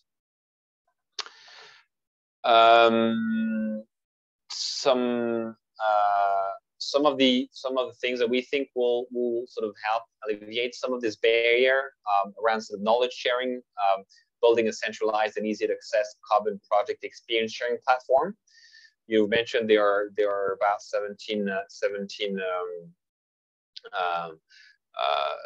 16 projects out there, and then there's probably a lot of lessons to be learned from those project developers, and and having a centralized platforms that enable to share experience but also informations would address one of the questions I think answered earlier, and where can I find this information, who do I need to contact. So that's possibly something that Prospero could do over time. I think there's a good potential for a greater cooperation between public and the private sectors in relation to carbon finance. The public sectors will have interest in having the private sectors being involved into helping the governments to meet its own climate change commitments, and so we are hoping that we will be seeing this sort of initiatives in the coming years, through either international funding or through funding that could be provided by organizations like Prospero. I've mentioned that here, but similarly to the first one around knowledge sharing and cooperations between public and the private sector, we think that this is something that can be alleviated or if not sort of fixed through a centralized platforms, but simply I think what's missing in Zambia at the moment is a champion that is really sort of taking everything that is out there into the informations and bringing it to organizations like individual like yours, like you, who may be interested in setting up a carbon project. training courses in carbon finance and its potential. So that's, you know, part of what we do here, but there needs to be sort of a more longer term ongoing sharing of information around the use of carbon finance. And I guess independently, and that's something that Prospero is doing, is, you know, advocating to reinforce fiduciary standards to promote trustful organizations to invest in Zambia from abroad, but also having Zambian organizations, including, you know, financial organizations, to be able to apply sort of best practice and to benefit from external funding to themselves, provide SMEs with funding lines related to emission reduction activities.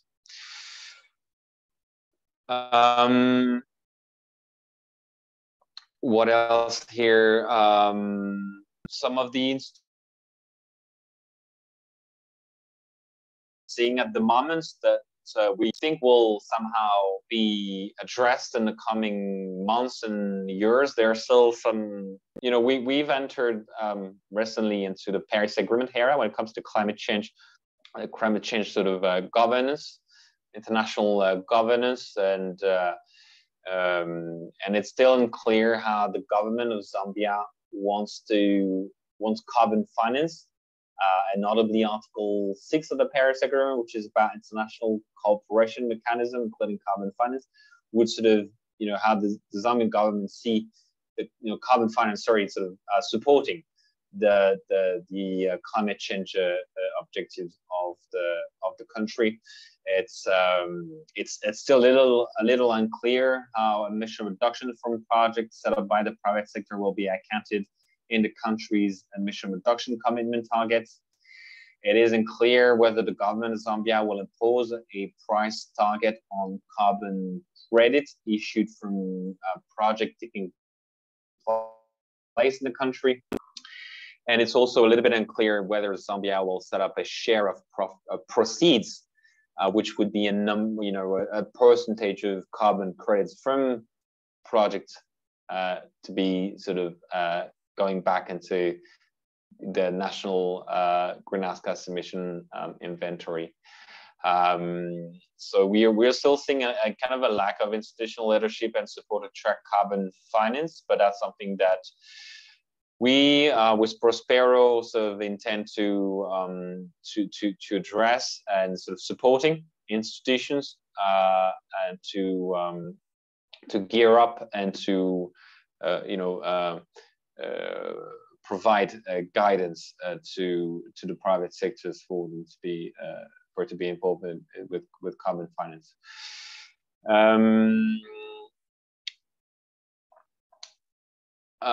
Potential benefits of carbon finance, you've probably got it by now, but we think that both international and local organizations can be earning revenue to protect Zambian natural resources, and we think the carbon finance has got a great potential in Zambia, and that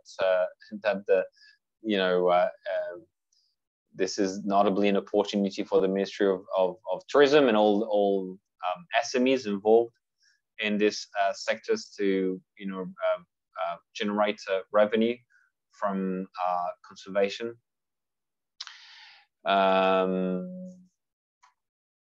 The role of SMEs in carbon markets. So here, in terms of what to expect from the public sector, and I'll go into the role of SMEs. Despite the barriers and we were started seeing favorable regulation and public sector support to SMEs to play a role in the carbon market, and Prospero is at the forefront of advocating for SMEs to be able to evolve into a favorable business environments, including one that enabled them to tap into such an innovative financing mechanism. We think that different governments and institutions should get together to contribute to particular development outcomes to facilitate the mainstreaming agenda. So that's something that Prospero is also working on. We have identified the Zambian Development Agency as a key partner for helping interested stakeholders and private sectors getting support for setting up their projects. They are also thinking about sort of supporting large-scale projects through carbon finance. And we are involved into multilateral and bilateral donors, sort of networking events and capacity building events. And we think there's a growing interest from this community to support the Zambian private sectors to be able to tap into this financing mechanism.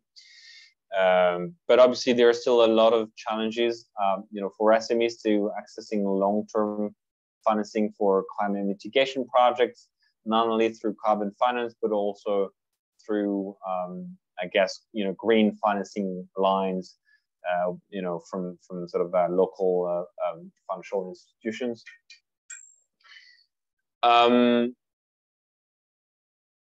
So I think there are obviously an obvious challenge for SMEs to benefit from a carbon finance related to the size of their activities.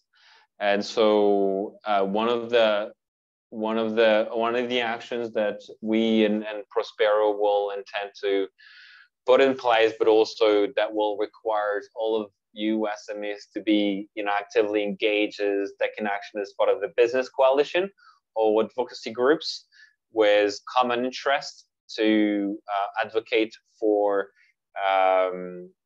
facilitating environments and knowledge sharing environments. So this could be done, for example, for through large trading groups or business groups in the countries that have common interest, and that may be sort of able to have a direct communication lines with a number of ministries. It's important for SMEs. Again, we've talked about waste, we've talked about forestry, we've talked about energy, but obviously here we're looking at projects that have the potential to reduce greenhouse gas emissions, and obviously identifying the sectors with the greatest mitigation potential is key to start, looking at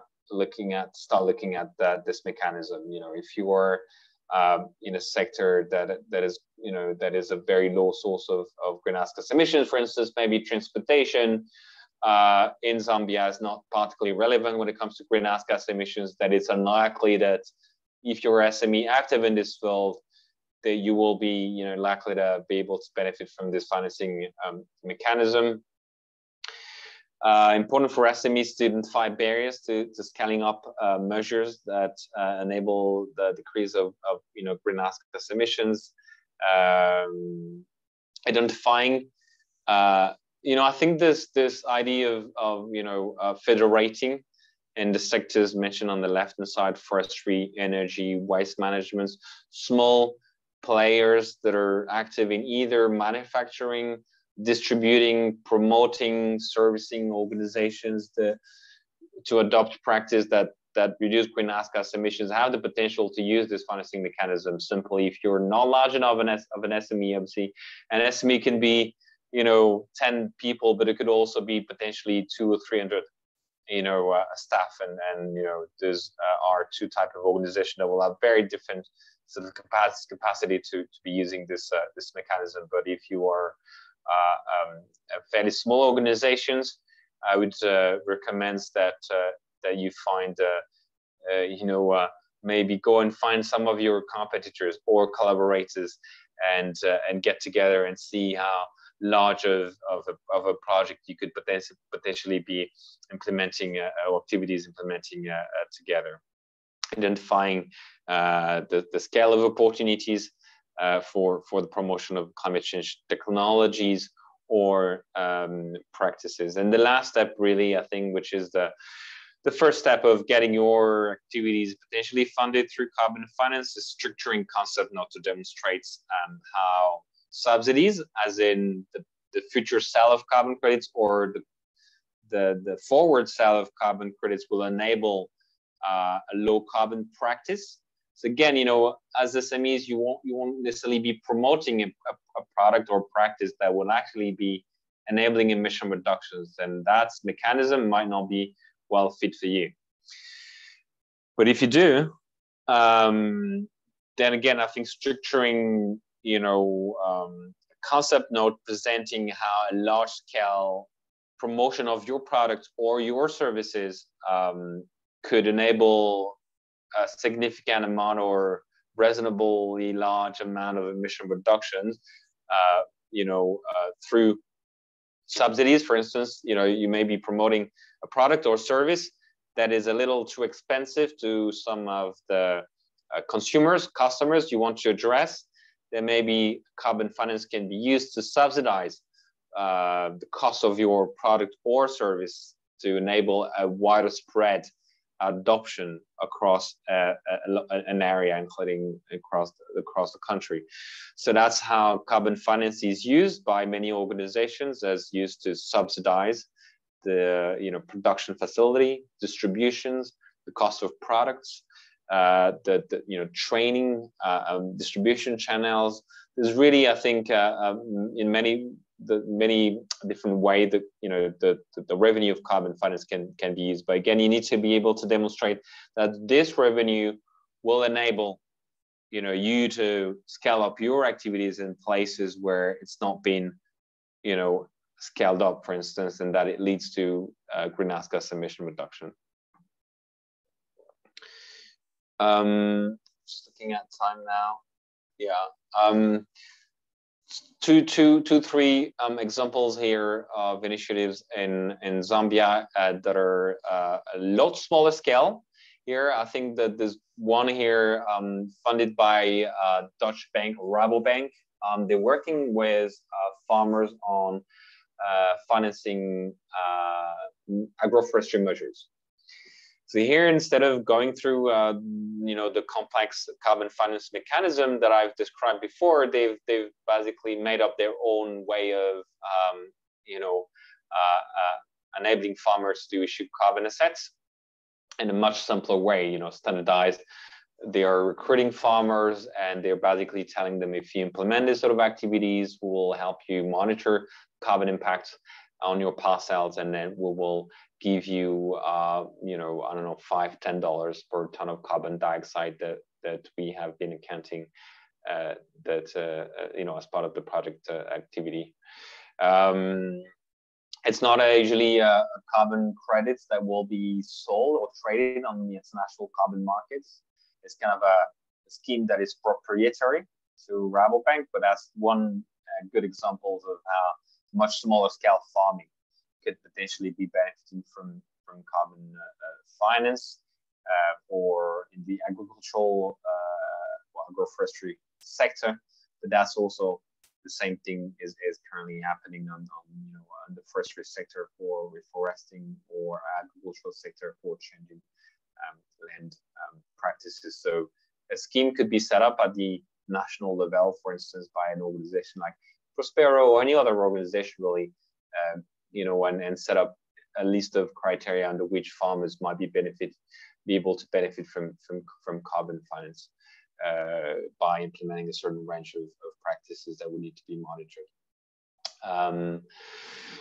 The one here in the waste recycling sector, it's an example from South Africa. Again, it's an independent certification standard called Credible Carbon, which is South African certification scheme, and that has come up with simplified guidances for project developers, not project developers, for small landowners and communities to benefit from selling carbon credits for recycling a range of waste stream.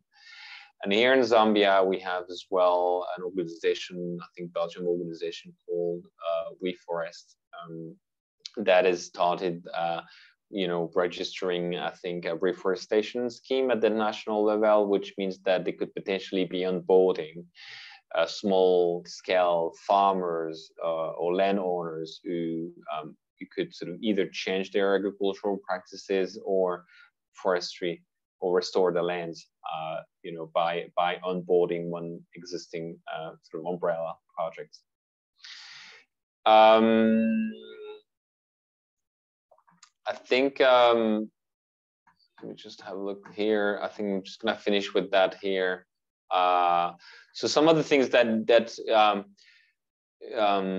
needs to happen, you know, and one of the first steps that we usually take when looking at considering concept notes and SMEs or individuals sort of IDs of projects, we look at a range of, so those 5 criteria to confirm whether the project could benefit from carbon finance.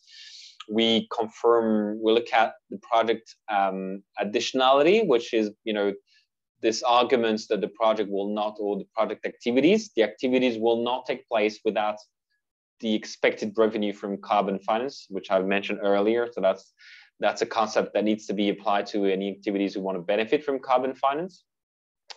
We look at whether there exists a carbon accounting and monitoring methodology and the certification standard. That is often the case in the project types that have, activity types that I've mentioned during this webinar. We try to have an idea in quantifying emission reduction from the activities, and that again give us an idea of whether the certification process may or may not be too resource intensive for the project size. And we're looking at the project's financial viability with the integrated sale of carbon credits as an additional or entire sort of entirely new revenue stream.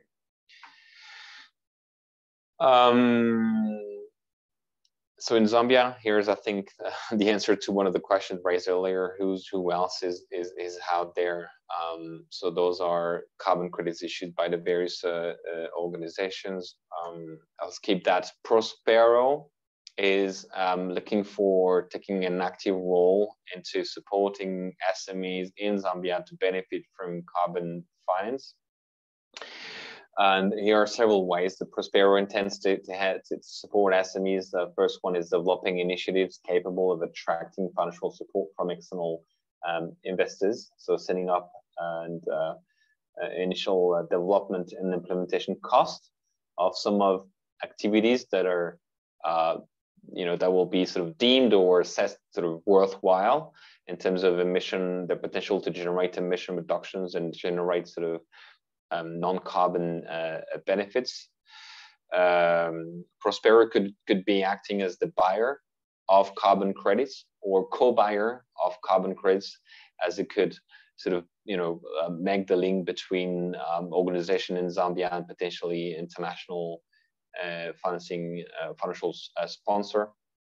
Prospero, and that's what we're doing here, what we started doing here, intends to build knowledge and capacity on the carbon market and setting up appropriate support structures and business coalitions for as many SMEs as possible to be able to support, you know, Zambia's climate change agenda and benefit from the revenue of carbon finance. And another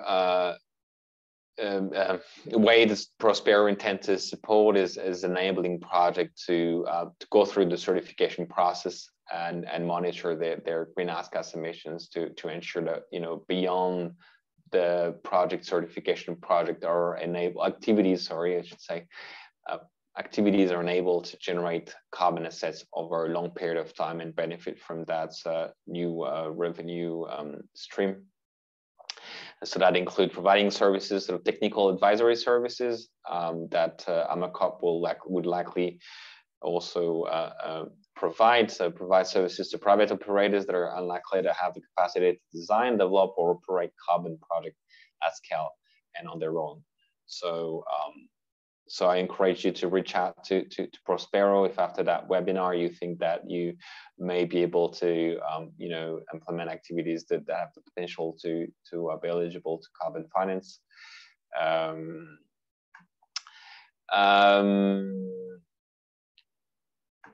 Yeah, I think I'm gonna stop here and just, you know, conscious of time, leave a bit of room for additional questions.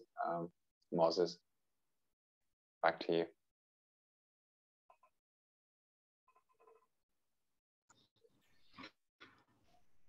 Olivia, thank you very much for that presentation. At this time, we seem to go into the questions. Maybe we'll just start the ones which are in the chat, or which some of them might have directly responded to the people that had asked the questions. If you are there, you can read the questions. If not, I can start just do that.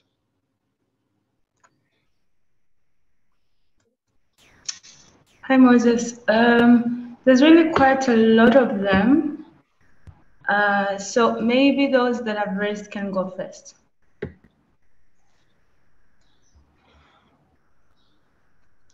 All right. Okay. So maybe we can start with George. You can unmute and ask your question. Then from George, yeah, we can start with George. Moses, thank you so much. And Olivier, thank you so much for a very insightful presentation. So mine is not necessarily a question, but a comment. Mine is not a question, but a comment, and it's really a quick one. I mean, obviously, first of all, commending your work in this area, very, very critical going forward. I think we've seen the Republican president talked about carbon finance as being a key source of climate finance in his address to National Assembly, and the minister as well, Minister of Finance, has mentioned in this budget.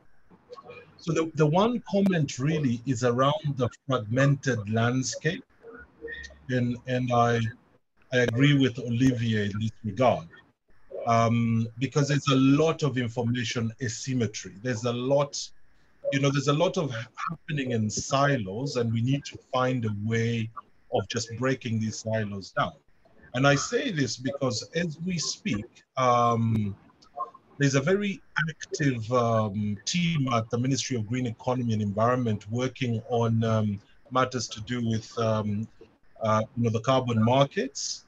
They're revising the national policy on climate change. We should see a revised version soon. They're also working on a climate bill that is going to regulate that is likely to regulate the Article 6 or the Paris Agreement sort of credits, as well as the voluntary markets.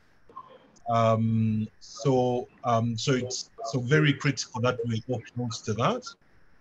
They've also set up a technical committee of permanent secretaries and ministers that will, in essence, first of all, approve the old Kyoto Agreement CDM projects, but they'll also be looking at the Article 6 projects.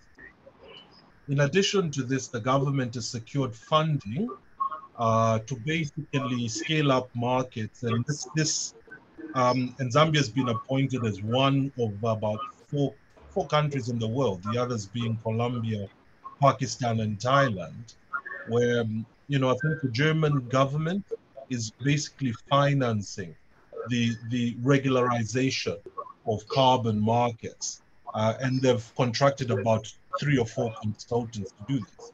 There was a workshop that took place in September. There was another one that took place back in April. And it's a shame that this information is not open to the public.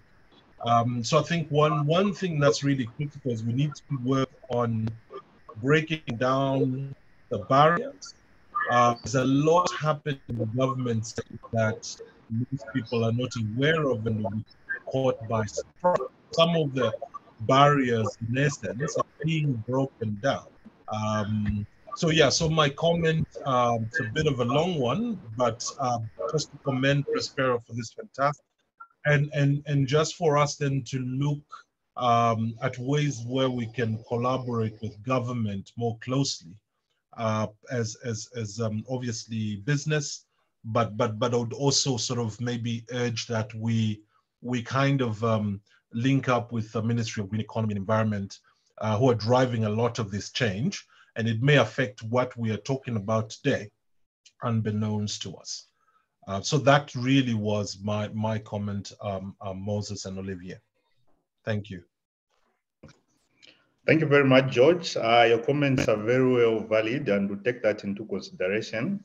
Just also to emphasize that there is need for us to create like this large platform where we collaborate, government as well as those from the private sector, NGOs, so that we consistently share information so that we can have more accrued benefits to the communities ultimately whom we are serving. Thank you very much. Philip, you can unmute and ask your question. In the process, maybe Olivia, you can just go back to the Prospero slide, the one which shows the value which, yeah, that one, thank you. Thank you so much for that wonderful presentation. Yeah, my name is Philip Ngongo from Zambian Commodity Exchange. So I was actually looking at some of the projects that have been implemented in Zambia, and I was looking forward to hear you guys talk about CEC. So I think there was a time when CEC was processing soybeans for biodiesel. And that biodiesel is obviously blended to, fossil fuel. And I don't know so much about the chemistry of, fuels and all that, but my understanding is that obviously that has a positive impact in, reducing the emission of carbon in the atmosphere. So, but then that project again is also linked to farmers, because for CEC to process this biodiesel, they have to buy soybeans from say small-scale farmers, creating an impact. As a business development personnel myself, I'm actually trying to find market for the farmers and obviously find a way in which maybe our activities can be linked to this emerging market, the carbon financing. And also the other component, again, as the business development personnel myself, is obviously the aspect of investment also, because these farmers may need money for them to scale up production. So there could be some investors who are interested to invest in these farmers. So I don't know if Prospero is open, because I don't know if there's anyone from CEC, but I think this is something that we can take up as ZAMES and see how it can be pushed in this agenda. Thank you.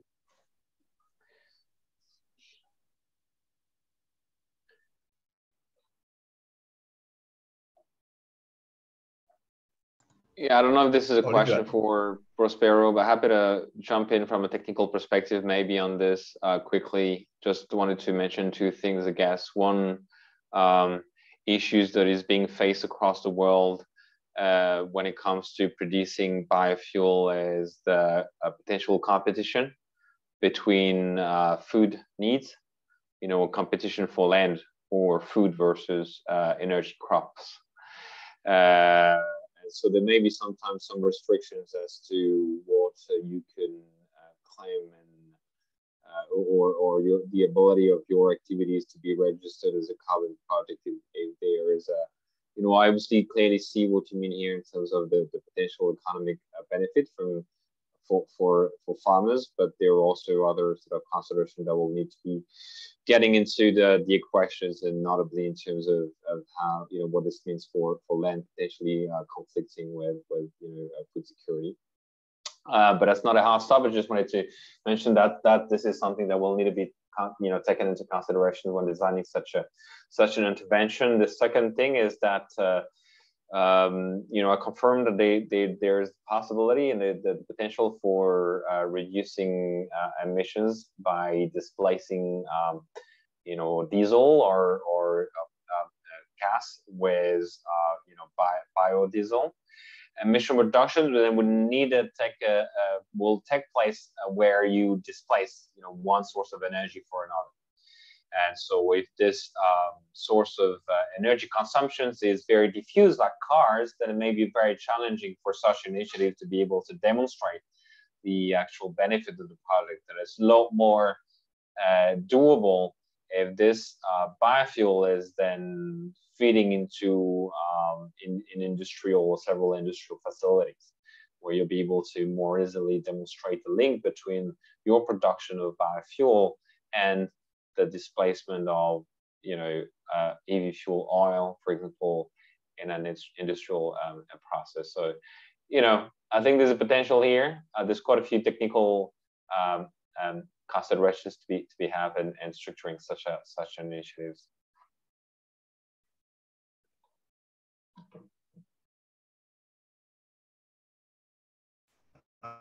Thank you very much for that response, Olivia. So, Philip, so in the event that we've not adequately responded to your questions and comment, you can quickly get in touch with us, I think just by responding or writing to that email which you had received the invite from. Thank you very much.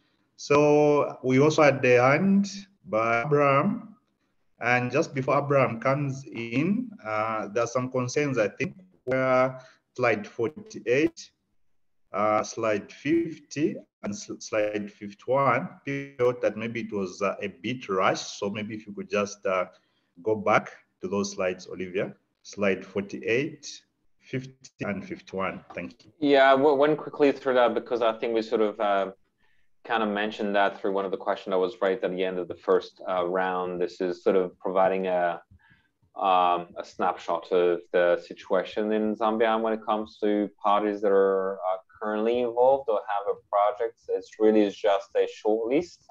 We are seeing increased interest from project developers, facilitators, intermediaries, financial sponsors, and those are more to be seen as potentially, I guess, the organizations that have been able to tap into that mechanism as early entrant into the market. Product developers. I think this also goes to say that even among the local product developers that are considered as early movers, a lot of them have been using the services of external consultants because of maybe the lack of knowledge of this mechanism in Zambia.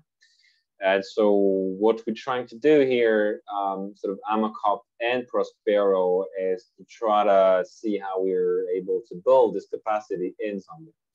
Obviously, Hamerkop is mostly international consultants, although we have a Zambian national as part of our team in London. The idea is for us to work closely with Prospero to build the capacity, their capacity of Prospero and their partner. And to try to limit maybe the use of external consultant, or where there's a need for external consultants for organizations to be able to support financially with that.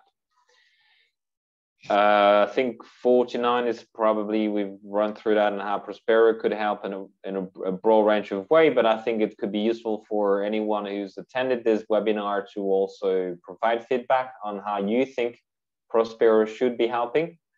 And so there's a range of activities that we'll be implementing here, including this workshops, but also there will be a pre-incubator for project technical assistance for activities that have the potential to benefit from carbon finance, that Prospero needs to engage as well and advocates to the public sector with strategy around this. And so there's a range of activities that we are starting to implement here. So that I think probably Moses, you tell me if I'm wrong, but all ideas are probably good ideas. And so I think feel free to share where you think Prospero may be of most value here. And that's that one last slide actually is about this really, I think, where we think we can, as Prospero, sort of support the various part of the segment of the process that we've run through today.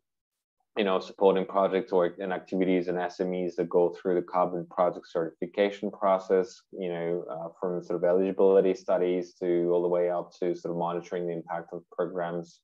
And these include a range of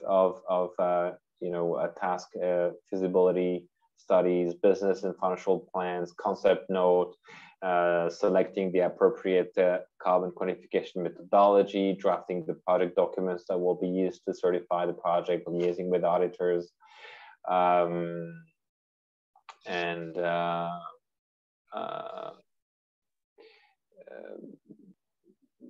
keeping track of the development of the carbon markets.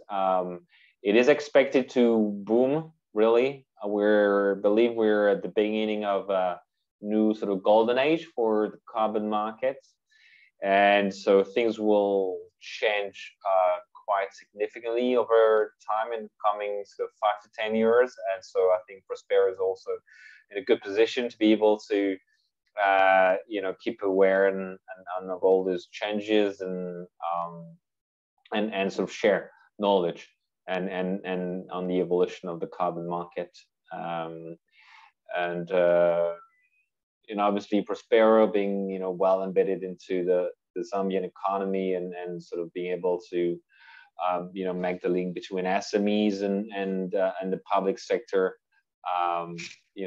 Is something that we see as a strong added value that Prospero could bring to the table when it comes to supporting SMEs to benefit from carbon finance.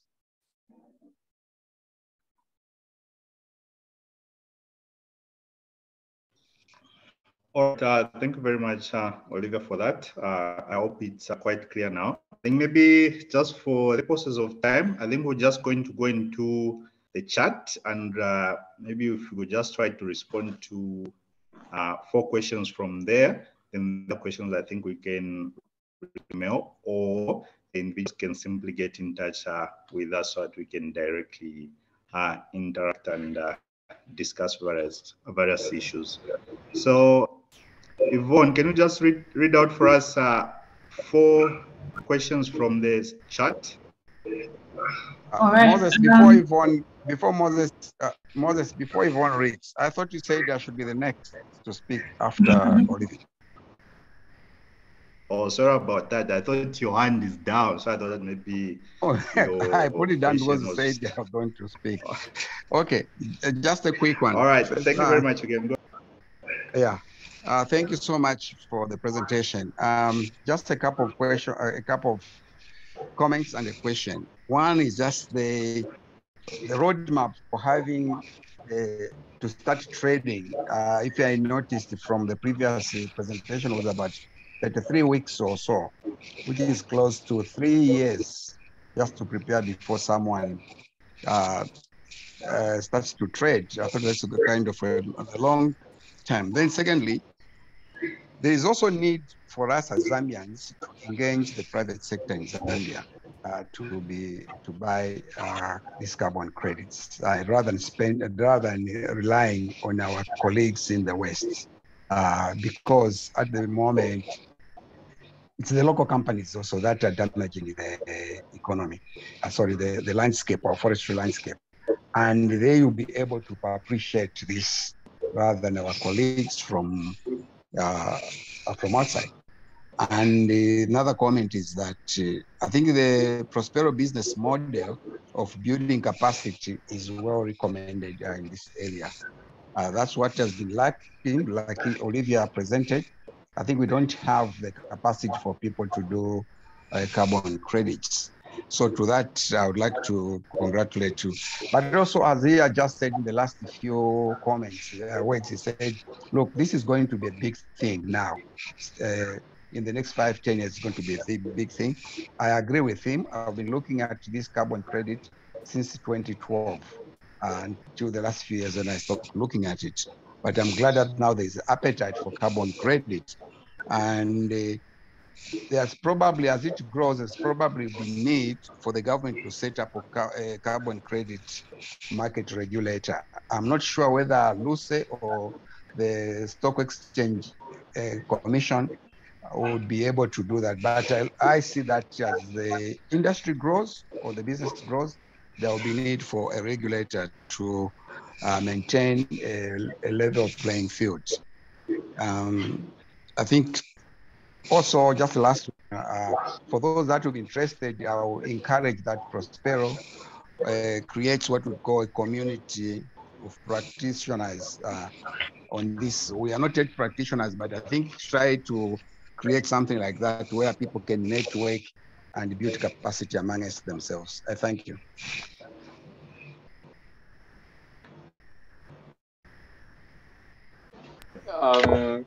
Okay, I think it was more Jack, for those comments. They are all taken. Yeah. Yeah. Okay. Thanks, Moses. Yeah, thank you very much. So, Yvonne, just go to the chat so that you can just read out 4 questions. Then Olivia will respond. Then after that, we'll close the meeting. Thank you. All right. The first one is alluding to the presentation that was made. Abraham is asking, why did carbon prices drop from 30 to 40 US dollars per carbon emission to below 10 US dollars per carbon emission on the Chicago Carbon Exchange from 2008? That's a very specific question. I think we should all be aware that the Chicago Climate Exchange is something that took place 20 years ago. And that was actually it's interesting, obviously, because that was the first ever I think times that carbon credits were traded on an exchange. But it mostly dropped because of the lack of buyer at the time. There was very little there's very little traction. There was very little reason why, 20 years ago, I think no one was really talking about climate change. Companies did not really have any plans to do anything about climate change. The general public wasn't really getting it. And so when the Chicago Climate Exchange started, trying to allocate carbon credits to farmer changing their agricultural practices, I think there was at the beginning a bit of a bubble and everyone got interested and found it fascinating. But then it kind of dropped because of the lack of buyers really on that market. And then after a few years, they've simply dropped the entire scheme. So it was, I think, just a painful learning, being sometimes the first one. You either take it all or lose it all.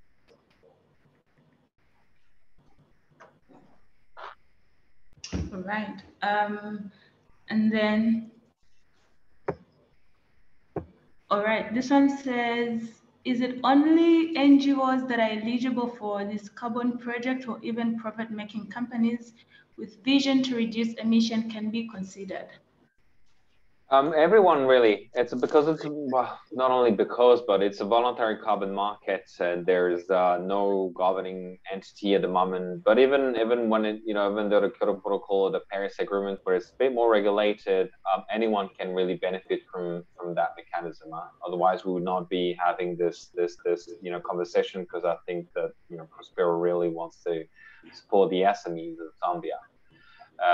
And so obviously the nature of the activities sometimes means that NGOs are in a good position to implement activities at a large scale, but that's the only reason. Maybe sometimes NGOs are a bit more active in that space, if so.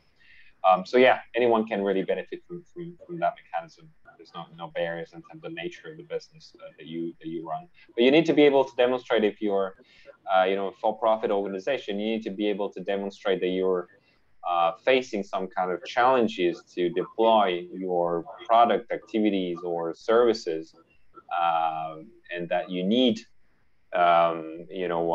there's selling carbon credits to overcome these barriers. All right. This one says, can the livestock sector participate in carbon markets? Say again, sorry? The livestock sector, can they participate, or can they? Yeah, I think it's not been. I think I need to look at how this is dealt with in the Zambian climate change plan and strategy. I don't have that on top of my head, but yes, livestock is often a large or significant source of greenhouse gas emissions. So, so things related to, for instance, the use of animal waste for generating energy, or the change of animal feeds for livestock could be the sort of things that could trigger emission reductions. The challenge with this, I think, is that they would come at a fairly high.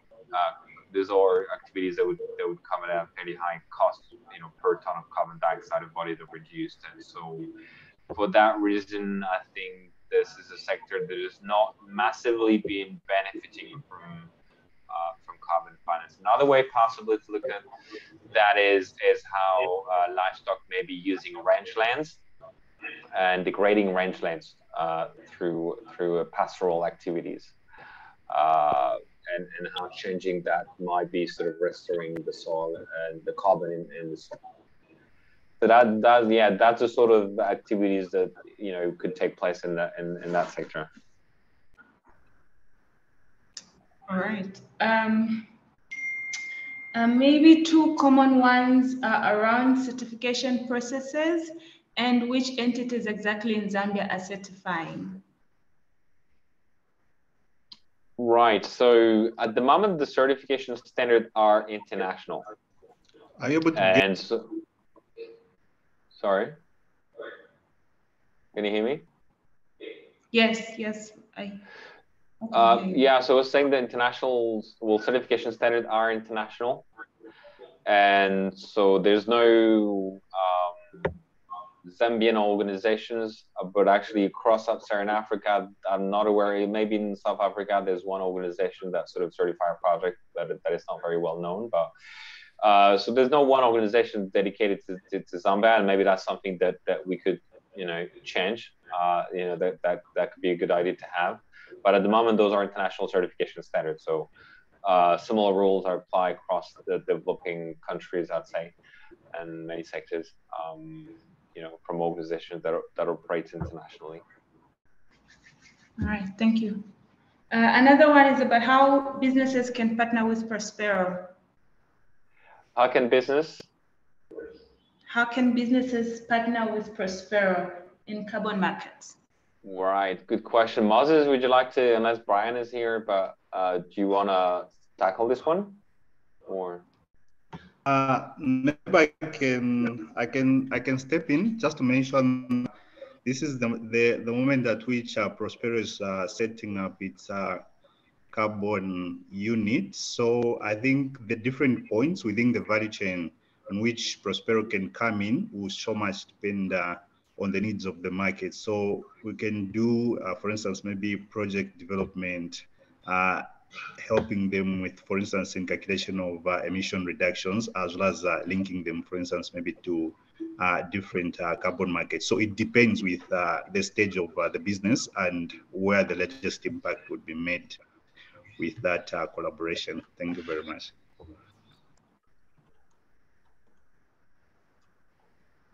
All right, thank you for that. I think that's all from the chat. So I can see Jack's hand is up. So I don't know whether he's got a question. So maybe he can be the last person if he has a question. Then we can close. Yeah, first I would like to commend Prospero for stepping in, closing. I think it's the right move you have made, and we're in with you.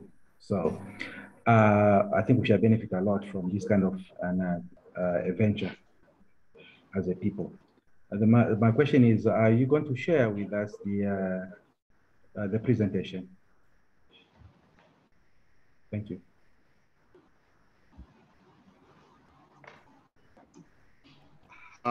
Thanks, Jack. So the presentation and the recording will be shared with everyone. Then also just to mention that for the sake of time and to be fair to everyone, I think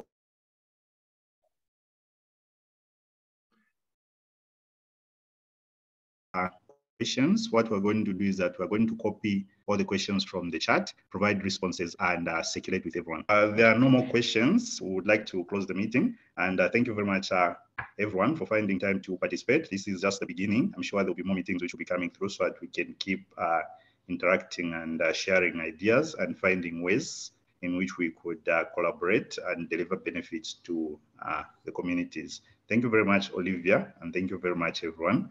Have a great day. Bye. Thank you, everyone. Goodbye. Thanks. Thanks for joining.